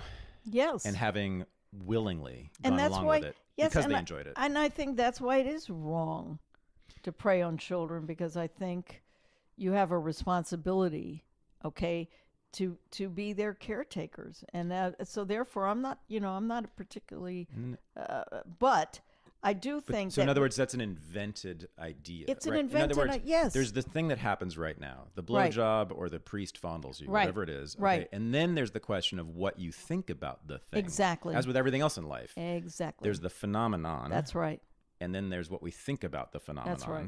And what we think about the phenomenon can change, but there's a moment of invention. Yeah. Of an idea about the thing. The thing doesn't speak for itself. It's a natural, my mother used to say, God bless her, so I come by this honestly. She's saying, but I don't get it. It's a natural bodily function. What's all this hysteria about? It's just a natural, she said, the Greeks understood. Dionysus and Apollo were best friends. The spirit and the body were best friends. And what's happened in this Manichaean Judeo-Christian thing of the body is at war with the mind or the spirit, I think that's really at the heart here. And it's a shame because it does lead to all of this mental illness is what the way I So we can think of certain phenomena as just transient. This thing happens and then we forget about it. We move along. Like, I don't know, you buy a subway token and then you forget about it, right? Yeah. And I guess you're suggesting that we could think that about a blowjob that's given in service of our career. A grown woman giving a blowjob is, how many women have done that for one reason or another? It could be even icky in the moment, or even really unpleasant in the moment, but it doesn't, you're saying, have to stay with you. It doesn't have to be some damage that you have sustained that might be permanent, because that's the way it's thought of. has that line. It's one of my favorite lines, and I'm not going to do it justice, but in Streetcar, Blanche says the only sin that I've ever, is human cruelty. And it's terribly paraphrased, but that's really what it comes down to. Now, I worked in advertising for many years, and I think a lot of this abuse of power is legit. I do think people in our capitalist system, a hierarchical they abuse the power. But I've had women and men with nothing to do with sex humiliate me, try to scare me, um, in every way dehumanize me. Had nothing to do with sex. Mm-hmm. Sex is special, though. It's especially uniquely dangerous, powerful, Apparently, and damaging. So I guess if if you were, say so. I never experienced it that way. yeah, But no, I know. This is why. Yeah. This is why I'm here, and this is why Yeah. you wrote that book. But I think that maybe you're speaking for a lot of people, men and women actually, who aren't speaking yet, who aren't letting this be known. That for them, it's a strange thing actually to believe that some sex act will damage me permanently, because that's the way a lot of people in the Me Too movement, so-called, think, isn't it? It's not even sex acts. Sometimes they're talking about like a Yeah. touching of the the knee. sight of a penis, I was a nightmare. Right, I was traumatized. 20 can- years ago, a man brushed me, Yeah. touched my ass Yeah. on the subway. And Katie I Royf- will never forget this. Katie Royf wrote the most wonderful essay. I think it was an op-ed in the Times, which wouldn't even appear in the Times now. There was a rash of those guys who expose themselves, and they were. It was the same kind of hysterical reaction. Oh, my like God! flashing? It was flashing. Yeah. And so Katie Royf wrote this wonderful thing about, hey, come on, it's a penis. What is the big whoop here? Well, I think what you're Yeah. saying, and I think what Katie Royf Yeah. is saying, and this is what I would say, Yeah. which is you can interpret that any way you want. And Yeah. that's your decision. If you Yeah. think that is horribly damaging Yeah. and your life is over because of Okay. it, or that it's just Right. a really a traumatic thing in your life, Yeah. or if it's anything, or is good and Yeah. pleasurable, like you're Yeah. saying it might be, right? Right? Or it was just nothing. It was insignificant. It was like buying a subway token. Those are all your choices. You can interpret this in any way, is I think what you're saying. And that's all up to you entirely, and you're not wrong or right, no matter which you choose. But you do have a choice. You do have a choice. You have agency as to how we interpret this and how we let it affect ourselves, right? Because one of the things you learn in cognitive behavioral therapy right away is this. We have a choice as to how we interpret anything in our lives. Anything.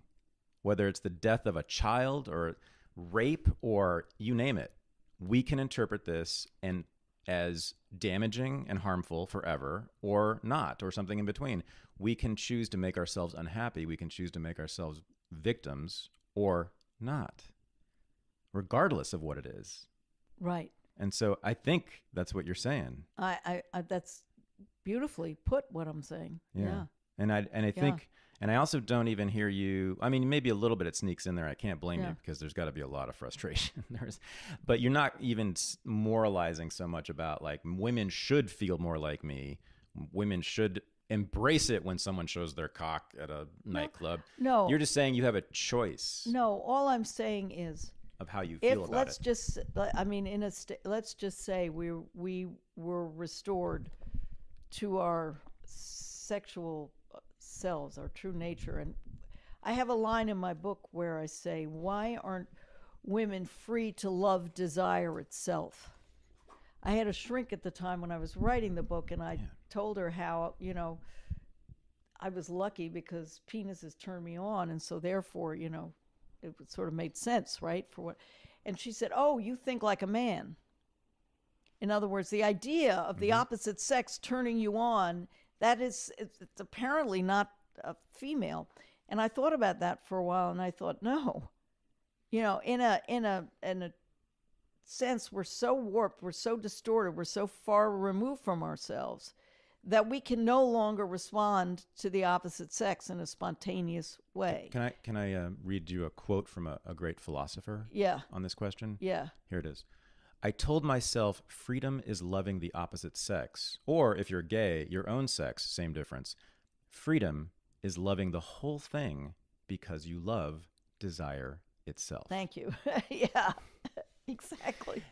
Now, yeah.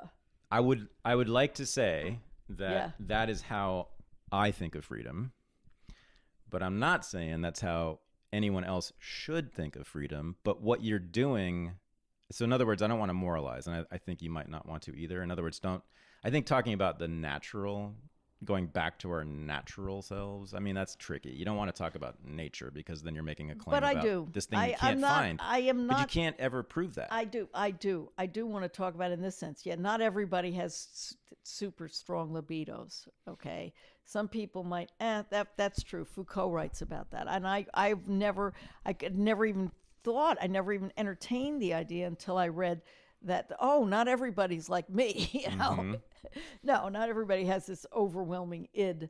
And not even that I do anymore. But thank God, I'm kind of happy to be a little past that myself.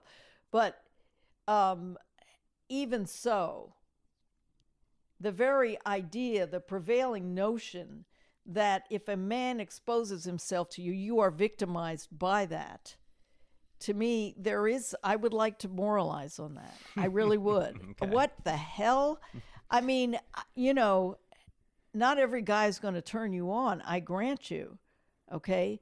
But I'm talking about in principle. Why aren't you, in principle, the idea of an erect penis, why isn't that an exciting thought? Let's put it that way, hypothetically. No, it's just the opposite. It's like, that's a nightmare to see an erect penis. Well, if it's a nightmare and you're a grown woman, what the hell is wrong with this? Okay. So here's how I handle it. Yes. So what I say to people like that is, what are your values? Determine what your values are. Do you value money? Do you value career? Do you value motherhood? Do you value being a soldier in the Marine Corps? Do you value the pleasure I feel when my clitoris is stimulated in particular ways? Whatever it is, right? But first of all, a lot of people have never asked themselves that question. Like, what do you value? Thought through this. You did early on. You asked that question of yourself, and then you answered it, and then you went and pursued it. So once you know what your value is in life, then it's just a question of strategy. How do we get that? Exactly. Thing, right? Okay. Yep. So you found your strategy. You turned tricks. Right. And did drugs. So if we were to find out from a woman that her value is sensual pleasure, bodily pleasure, then it just becomes a question of strategy, and it's a logical argument you would make, which is that you then are not you're not pursuing a strategy that's going to get you that, right? You're not going with me. No. By believing that seeing a dick is damaging. No. Okay. Let's put the shoe on the other foot. I really do think in this case, it's a fair analogy. Let's just say the tables were turned, okay? And a woman exposed herself to a man. Mm-hmm. And when it was unbidden. Right. All right? Would that man then turn to the world and say, it was a nightmare. I was traumatized by the sight of her vagina? No, we are agreeing. I think we're agreeing. But keep going. Yeah, okay. Yeah. Well, I don't have to go further than that. I'm saying if you're in touch with your own desire, your own sexuality, all right, that is not going to be your public react. You're not going to say to the world, oh my God, I saw her vagina. So it seems like, I think, you're making a counter-essentialist claim about women's sexuality. Exactly. Yes. Yes. Yeah, so we do disagree. So yes. I think that's a mistake. And not a mistake, but I don't do that, and I think you might want to think about that. No. Because of course not. That's my whole... For me, real liberation is about making no claims. No. About I'm other not people. saying that you should walk around horny or get turned on by anybody. And I've had so many interesting conversations, I said, with my lesbian friends. I have a couple of very good lesbian friends. And honestly, they get so mystified when I start talking about penises, period, because they are really and truly... It's almost impossible for them to conceive of anybody being turned on by a penis. It's just so alien to them. My goodness. And but there are gay men I have some good gay friends I've had frank conversations with on this subject, and they feel the same way about the vagina. I mean, really, if you expose yourself to a gay man, he would be traumatized, okay? All right? Well, so I'm talking about if you're heterosexual and therefore desire the opposite sex. That's sure. It has to be, qualified that way. No. But aren't you suggesting that the female libido is naturally the same as the male libido? No, I think it's, as I say, in the Middle East, 9 Parts Desire. You know, that book is a classic. Well, I was going to say, I love that you referenced the Quran, because when I taught the Quran at Columbia, the first thing I noticed was, oh my God, first of all, there's sexual pleasure in here that's okay to have. And 9 even parts women, of it were given to women. Even women Not are allowed even to have women. sexual pleasure. Not even women were given 10 parts desire. Did Allah give to humankind? 9 parts did he give to woman. Right. Whereas there's 0 sexual desire in the Bible. There's all these references in Shakespeare. If you read Shakespeare carefully, there it is. Women are centaurs. They're beasts down below. As I was telling you in Barbara Tuchman's A Distant Mirror, the common prevailing belief then was, in the 15th century, that women had to have vaginal orgasms in order to get pregnant. So what that tells me is they knew how to do it. They hadn't lost their, ability to do it together. Anyway, so I just, okay. So I'm saying we are that far removed from ourselves. You know what the difference is between you and me? What? Freud and Foucault. You're taking a Freudian position, and I'm taking a Foucauldian position. Freud, right, believes that there's this id, and then there's the superego, which represses the id, which is this claim that there's this thing that's like natural and essential inside of us, right? Biological, that's Freud's claim, right?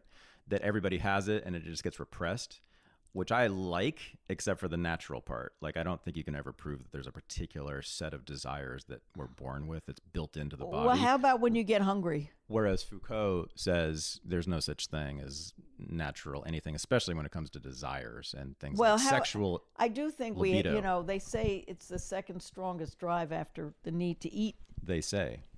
They've also said they've also said other things. They've also said the opposite, right? About women. That's an essentialist claim that women have no desire. No, but what I'm trying to say is that in other cultures and in other times, just the opposite was the prevailing belief was that women were the much more highly eroticized. We were beasts. We weren't capable of reason. I mean, and therefore it was used as a rationale for why we're not, allowed out of the house, because we're such highly sexed creatures that we can't even control ourselves. Right. Okay. So I'm just saying the prevailing belief now, that women don't have that kind of urgent sexual desire that men have, is simply that it's a belief. I agree with that. And if you're talking about individuals, I mean, the hell with the individuals run the gamut. Of course they do.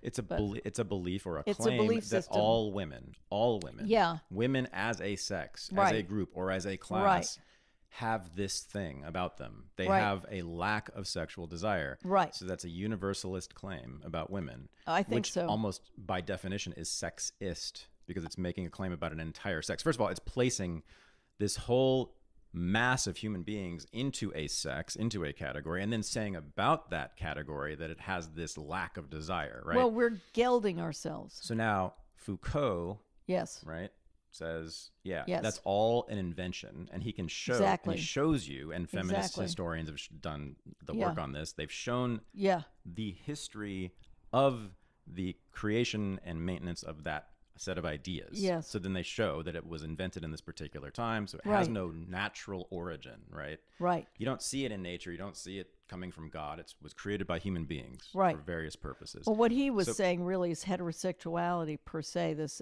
strict adherence. No. Yeah. Foucault says everything's invented. Everything, I mean... Well, that's where I want you to go. Yeah.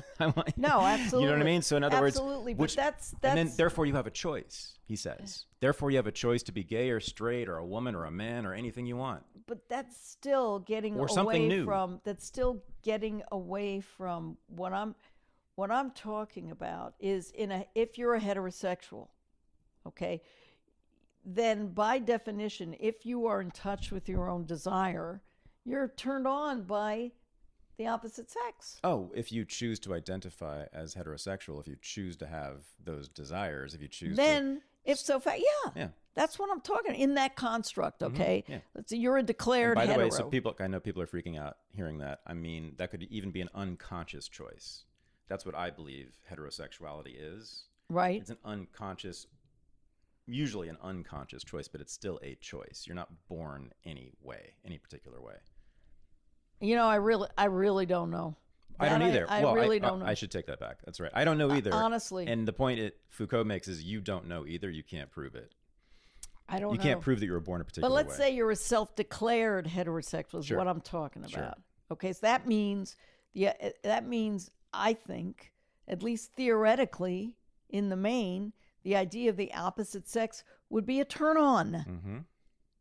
Right. And the problem with the prevailing thing now is that anytime that a man,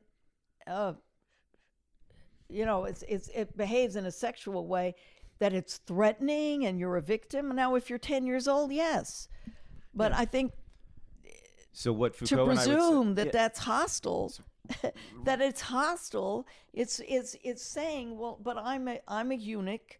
I have no desire.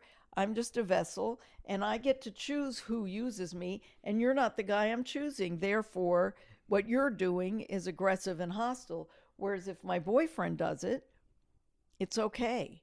Yeah. But it's not. There's no agency there, really. Right. So they're choosing to be eunuchs and they're choosing Yes. to be victims. Both. Yes, exactly. And I Yes. think you're saying you don't have to be, and I agree with you there. I just think there's something is off, is really wrong. I mean, that's all I'm saying. Yeah. Okay. I mean, so I think, according to my own values, that the Yeah. way that you choose to live, or at least the way you think about Yeah. living, it meets my needs. Right? Right. I just don't want to impose my values on other people, but I want to say that everybody should read your book. Thank you. And see that. No, but That's listen, lovely. not just because it's well written or anything. I'm saying that everybody should read your book. Yes. And here's a different way of thinking about your own body, about sexuality, about freedom, about pleasure. Take it or leave it. But here's this thing. It can happen. You can actually do all these things. And then 30 years later or 40 years later, you'll be sitting in a nice apartment on West 12th Street and everything will be fine. It's not the end of the world. In fact, you might even like it along the way. Right? And that's this, you're just giving them an alternative. Well, I do think in that sense that women have been prescribed by Age of Innocence by Edith Wharton, which I talk about a lot, is a deeply feminist book, because the only women who are valued enough to be cared for and respected and treated well are tabula rasas, young women with zero experience. And the more experience you have, the more you're devalued by it. And I think that we internalize that a lot too. Not so much anymore, but it's still there. It's still lurking. The idea that a woman will be branded by experience to the point where she can no longer re-enter society, that's really where I think my defiance was quite serious. In that I saw this all as a dark adventure, and thank God I survived it.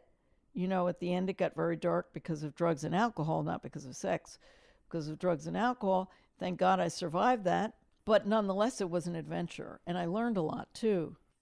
I was trying to commit class suicide too. It was hyperventilating. It's just so insular up there on the Upper East Side. It really still is. Class suicide, and you're also committing race suicide. And race suicide as well. Yes, we haven't gotten to this. Let's talk about this. Yeah.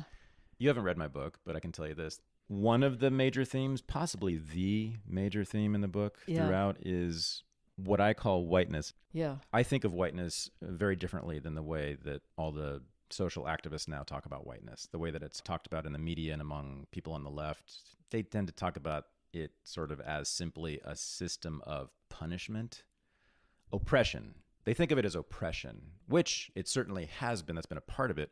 What they don't talk about is that it's also a system of repression. For me, whiteness is most important as a system of repression of white people. There has also been oppression of others who don't live up to the standards of whiteness, certainly, but it begins, I believe, with a repression of our own desires, the stuff that you've been talking about. So I think you and I agree on this. At least in this country, being white or whiteness has been associated for at least 200 years with the repression of sexual desire, the repression of bodily desires generally, the repression of the body, and that kind of freedom that you so value. White people live in boxes. White people wear business suits. White people are engineers and mathematicians. White people work. White people are married. White people don't fuck around. White people don't do speed. White people most certainly don't sell sex. And black people and brown people and other people, they're the ones who live of the body. They are of the body. We are of the mind. We are of rationality and reason. This dichotomy you mentioned earlier that was established in Western culture way, way back, basically with Plato and the Greeks. The body is bad. That's where sex is. The mind is good. That's where rationality is. I don't think the Greeks subscribed to that. Plato certainly did. Plato's Republic is all about this. The mind-body duality is right there. However, their cosmology, the idea that Apollo and Dionysus were best friends. This is why Socrates was put to death. Put to death, right. Because he said to them that your gods are not good because they're too much of the body. Here's a better way to live. So my republic, Plato's Republic, will look like this perfectly ordered society in which everybody follows their role. Platonic. And that it is organized by philosophers who are of the mind, who are rational and logical and do not succumb to their bodily desires. Right. It's not chaotic. It's all perfectly efficient and orderly. It's Platonic, And then many hundreds of years later, people in this place where we're sitting now in the United States said, you know what? That mind stuff, that's what we do. That's what white people do. That's what makes us better. Voltaire's Bastards, John Wilson Saul. Oh, my God. That's a history of... Says this, too. Exactly. Yeah. So, and what they're saying is, first of all, that being repressed, because that's how you and I think of this, is good. Being of the mind is really being repressed. It's wearing a business suit and going to a cubicle and staying there all day and being having sex with the same person your entire life. That's good. Number one, that's good. And number two, that's what white people do. And so the body is what the other people do. The dark people, in particular in this country, that's what black people do. So whiteness, to me, is really about repression fundamentally. And blackness, in the way we have thought about it, is freedom, the way we thought about it, right? The extent to which actual white-skinned people have repressed themselves is a different question. And the extent to which dark-skinned people have been liberated is also another question. But just in terms of ideas, that's how we've organized our society. We've organized it around those ideas. And so you were not only being a class traitor by becoming a hooker on the streets and a drug addict, you were also very much being a race traitor in this way, which is that you were not just doing something that a good white girl wouldn't do. It's that you were living in the body, of the body. You were of the body. You were reveling in the body. And that's only what niggers do, Janet. Yeah. I mean, I experienced it more exclusively as it was more of a rebellion as a woman, obviously, but class suicide most definitely. I mean, my experience with people of color has been that they're afflicted in all the same ways that I am.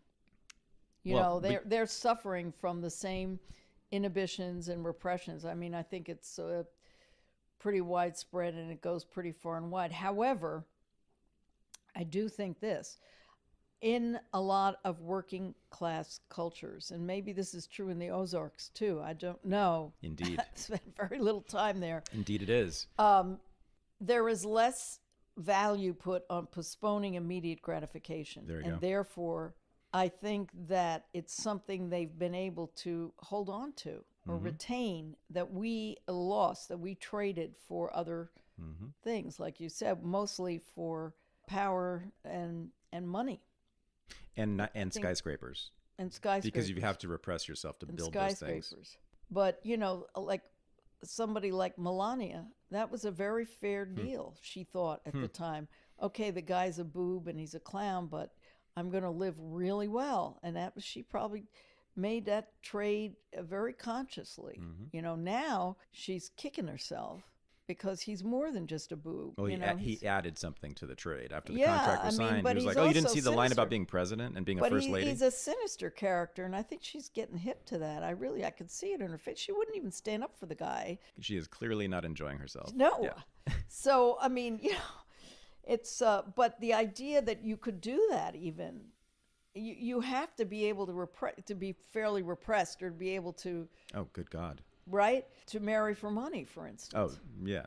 I was going to say, I thought you meant You have to being put president aside- or being president Yeah. or first lady. So those are the paragons Right. of this repression we're talking about. But there, again, as I'm saying, as a woman, I'm speaking now, because Trump has his Stormy Daniels and everybody, and I'm sure he thinks it's his birthright as a misogynist guy. So you definitely are pro-Trump, though, aren't you? Because you have to be. No, here's the thing. He thinks that this is the deal because he's a guy. He's not supposed to be faithful. You pay lip service to that for like 5 minutes during the wedding ceremony. Yeah, the reason that people hate him so much has almost nothing to do with his actual policies, which I do hate, on immigration and foreign policy. I think he's murderous. He's murderous. What's so fascinating, speaking of race, is that I was at a left forum thing. Mm-hmm. It was one of their, and it was Jill Stein, who was running for president of the Green Party ticket, Chris Hedges, and one of my personal heroes to the extreme, Glenn Ford, who has a weekly newspaper. The Black Agenda report, Thank you. which I love. Yeah, love me Glenn too, Ford, which I love. And when I want information, when I want to know, and Glenn has a lot of experience as a Washington correspondent. He started out very early on, very young, Black Panther. He's in his late 60s. He was a young Black Panther. And then, like many of us, I think, he drifted into the mainstream for a while, and now he's way back out on the left. And he's such a resourceful and terrific, and everybody who works for the Black Agenda report, they really know what the hell. I mean, I trust them, and they have really viable sources. And they give me real information about what the hell's going on. So Glenn Ford says, this Jewish guy raises his hand at this forum, and he says, Trump is really dangerous, and we've got to vote for Hillary because you've got to believe me, he's really dangerous. And Glenn Ford, very quiet, always speaks very, most eloquent man I ever heard, except for Chairman Omali Yeshitela, those two, the most eloquent men I've ever heard. But Glenn Ford is so articulate, so quiet, and he says, "Look, if you're trying to scare us, what are you talking about here? Stormtroopers? Concentration camps? Murder in the street? He just went down the line. He said, "We got that. You can't scare us." Yeah. All right. So it's kind of like Trump, from where he's coming from, is like, welcome to my world. They're kind of giggling in a way because this is what it's like to be Black in this country. You see what I'm trying to say? It's like the laws don't apply to you. You already live in a lawless fascist society. I mean, that's a fact. Right. So for the Black working class. So I've loved the Black Agenda report since 2007, which was when they emerged on the left. I didn't discover them till around 2000. This is when Obama's running. And the reason that they made a name for themselves, this is Glenn Ford, Bruce Dixon, and Margaret Kimberly are the main writers for Black Agenda report. They're teeny tiny, have virtually no funding, and they are shunned by much of even the left. But they're hardcore, basically Marxists.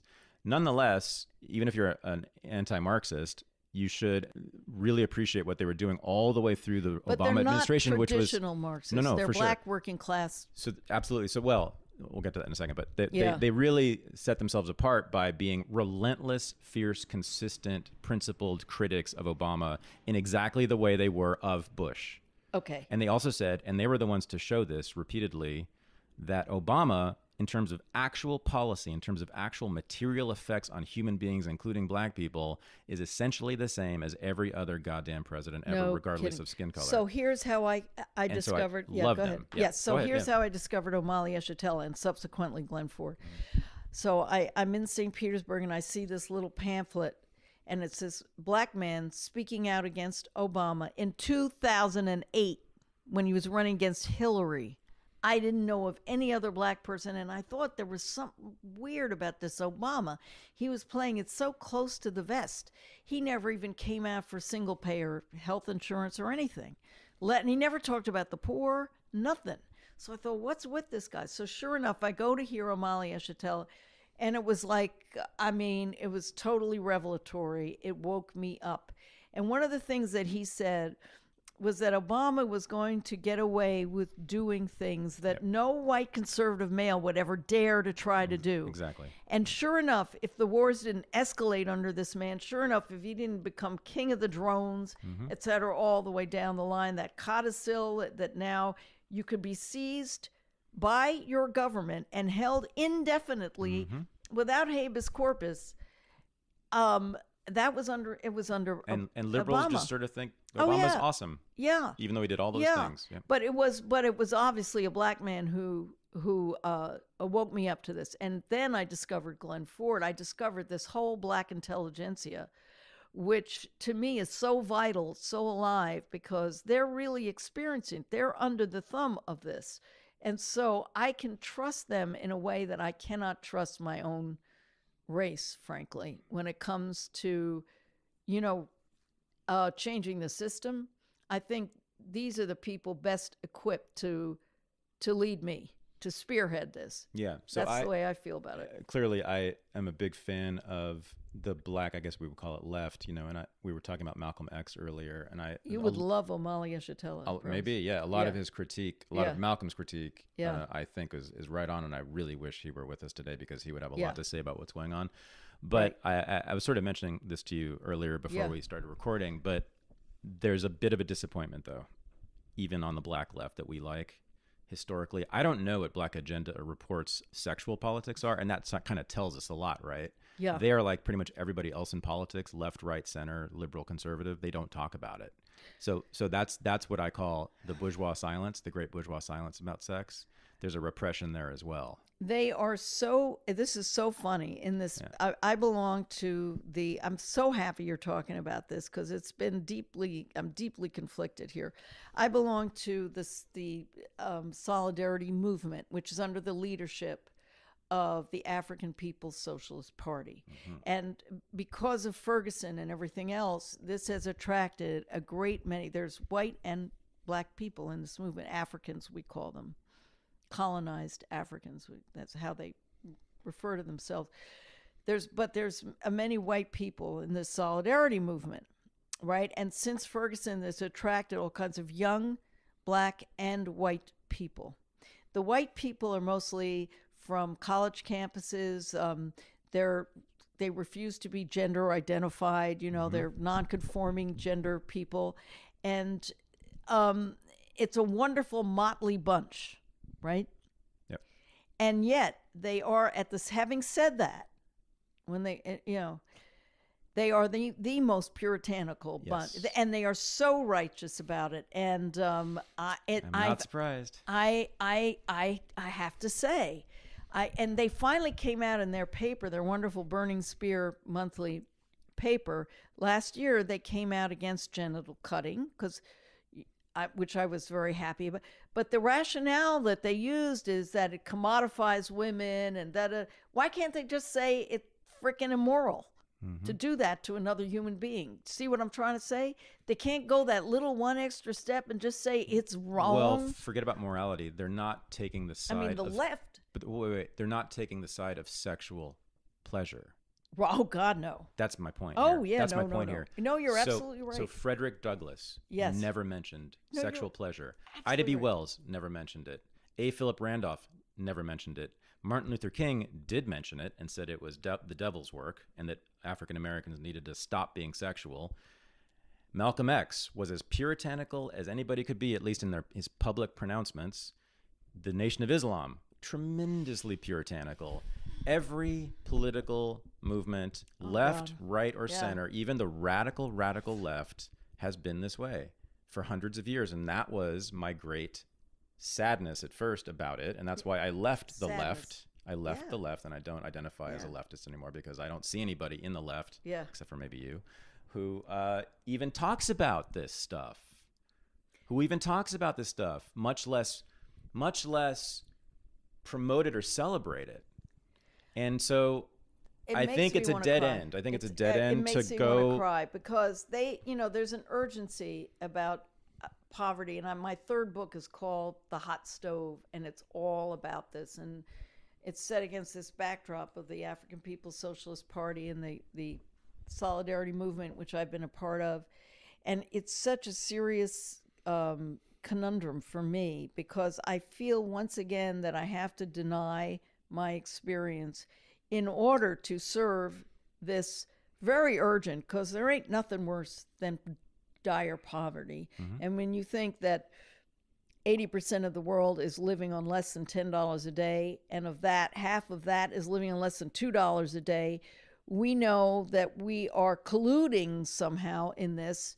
This system does not work for the majority. Forget the planet itself, for the majority of people on it. Does not work. And I think it's so urgent and it's so dire that I tend to think, oh, well, the fact that all of my life I've stood for this other kind of freedom. Right. I don't. You know what that is? It's frivolous. It's frivolous. See, that's what exactly. they think. It's frivolous. Exactly. And I've written a whole essay because about there are more frivolity. important things. Because there are more important things. Like fixing poverty and reorganizing society. If you're going to reorganize society, which every left movement has wanted, right? You have to put aside frivolous things like sex. Well, I have a problem with the nuclear family, period. So let's start there. Yeah. Let's start there. And let's please not deify mothers anymore, okay? Yeah. I'm getting so tired of that, man. So one of the things I wanted to say to you. Yeah. One of the reasons I came here is to say that to you, is to say that the left, I believe, if you're really interested in sexual freedom in the way that you are, the left, at least as it is constituted now, is not the place for you. In fact, I felt it. It's going to be your enemy. Oh, and no, so, it's not my enemy, but I've felt well, always because of that, that I couldn't be as wholehearted and I couldn't embrace it as fully as I would have otherwise. So you come out of though what we called the new left of the late 60s and early 70s. There was this brief moment where people like Abby Hoffman and some feminists were actually celebrating the things that you do. And my political project for many years now has been to revive but that. Their argument would be that's a bourgeois preoccupation. The very idea of sexual freedom is just a bourgeois. Right. So first of all, that's bullshit, because I can tell them that the bourgeoisie invented repression. But anyway, no. But to be free from it, to be so preoccupied with that, when the majority of people don't even have water to drink. It is comparatively frivolous. I mean, I do think so. But if you look at, as you've been saying, I'm deeply conflicted. No. But look, as you've been saying all along here, when you look at the people who are poor, when the people who are working class, all over the world, they don't have these ideas about the female being a eunuch. They don't have these ideas about the nuclear family and lifelong monogamy. The slaves in the United States didn't have any of those ideas. They lived differently. They lived in ways that you and I would consider to be more liberated.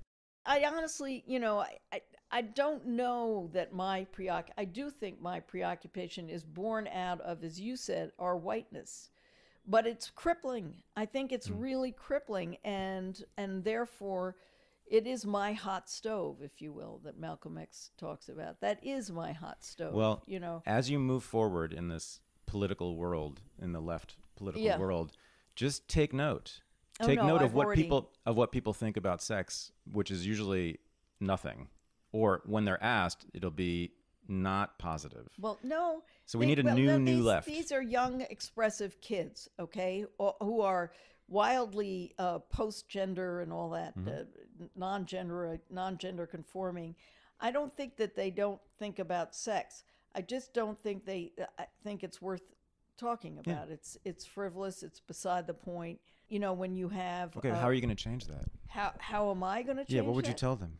The other problem is I don't feel that I have a voice, or that I should want to have a voice in this situation, because supposedly committing class suicide by letting the African working class have the main voice, which I appreciate. I respect them in that situation, but it does keep me from wholeheartedly being a revolutionary, because I wouldn't want to live in a world where my freedom or my sense of freedom would have to be that compromised. I just wouldn't. So maybe it's because I'm born of privilege, and there's just a certain point at which that's going to get in the way. And maybe it's maybe that's an issue, but there was a young man who was the head of the movement underneath the party, the broader movement. Very handsome young man. And apparently some women complained. These women, in a Me Too way, complained that he was coming on to them. He was taking advantage of his position as the president. He was immediately asked to step down. He had to leave immediately. They didn't hesitate. And I looked at this very good-looking guy, and I thought to myself, isn't it conceivable that some of these women came on to him or were attracted to him? Very, very gorgeous young man. And oh, no. I mean, if I even tried to introduce this into it, it was like, no. You know, that's it. Boom. And so, yeah, I have always had a serious problem with it because you're right. It's so unexamined. Let's put it that way. It's unexamined. Yeah. Yeah. I think it might be a little worse than that, but you and I will talk again. But it's so wonderful to have someone to talk to about these things because I can't talk about it on the left, obviously. Yeah. It's verboten. You're right. Yeah. And there is a problem with that. Yeah. I have a serious problem. As an artist, I have a problem, let alone a... Yeah. I'm trying to start a new politics, Janet, and I want you to be a part of it. Okay. That's what I'm now, telling you. and this politics not a group, is... not a party. Yeah. Just a new way of thinking. Just a new way of thinking. That begins where you begin in your book. That is really the political expression of what you say in your book. I saw that spirit, and that's what I want our politics to be about. We can talk more about that later. Next time I'm in New York, we'll do this. I'd love to talk to you more about it. I'd love to talk to you more about it. I just wonder, in some way, the urgency. I guess an environmentalist feel this too. There's such an urgency now because of the suffering. There's always an urgency. Haven't you noticed? There's always been an urgency. No, I do think, When in history has there not been immense, terrible human suffering?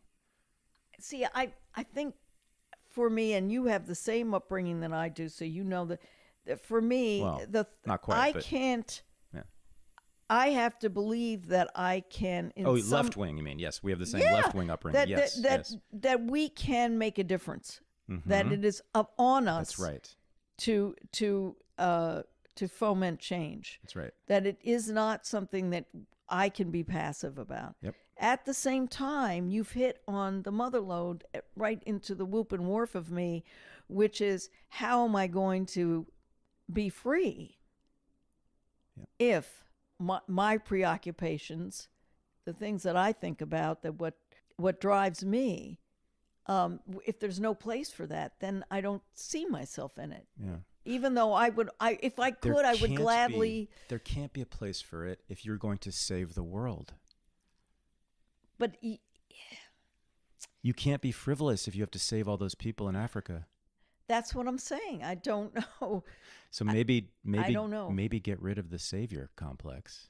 Well, I don't have a savior complex, but I'm devoted to these people and to Chairman Yeshitela.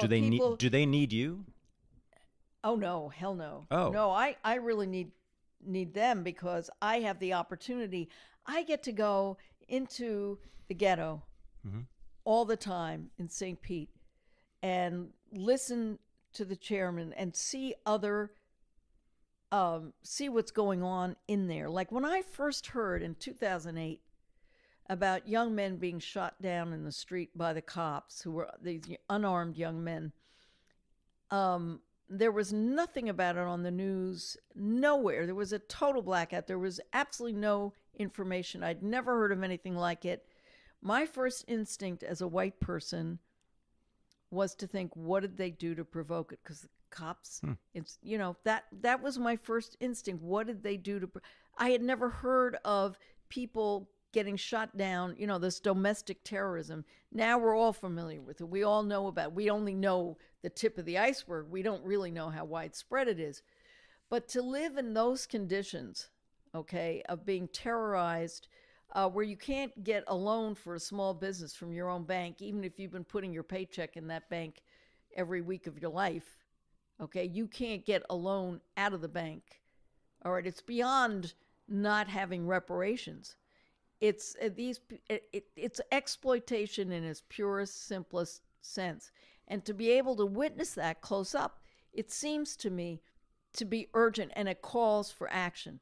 It calls on the part of white people for action as well as on the part, and it's a blessed opportunity to be able to engage, to be able to engage and identify with the Black working class. I mean, I consider myself very fortunate to be a part of that. However, I'm with you. I don't know what the future looks like. I can't conceive of the future, including me in it. No. Well, I agree with you. I think only they can liberate themselves. Like, only women can liberate themselves. I disagree with you there too. I really think it's going to have to be on the part of heterosexuals. Well, may I qualify that? I disagree with you. I think men are going to have to be involved in this, honey. Then we're gonna have I really do. I do love that you called me honey. I mean, I really do, because you never get that anymore. I love it. It's part of our repressive culture that's not allowed anymore. So we will take this up again. Yeah. We will take this up again. I And would I'm love glad. to. Thank you for giving me the opportunity to raise these questions with you. Thank you. I mean, I live with this. I can't tell you how much every day, to the point where my third book, not my second book is Harem. My third book is The Hot Stove, which is a quote from Malcolm X. And it's about my hot stove versus the hot stove that I'm been privileged enough, if you will, to be able to witness a bit, to have some access to. And it's a reality. It's a reality beyond my little bubble of a world. I'll tell you that. Well, I will see you again. I promise. Oh, I hope so. To be continued. It's been fabulous. This was the Unregistered Podcast, and I'm Thaddeus Russell. To sign up for the Renegade University webinars, visit thaddeusrussell.com/courses. To support the show and become a member of the Unregistered community, go to unregisteredlisteners.com. Thanks for listening.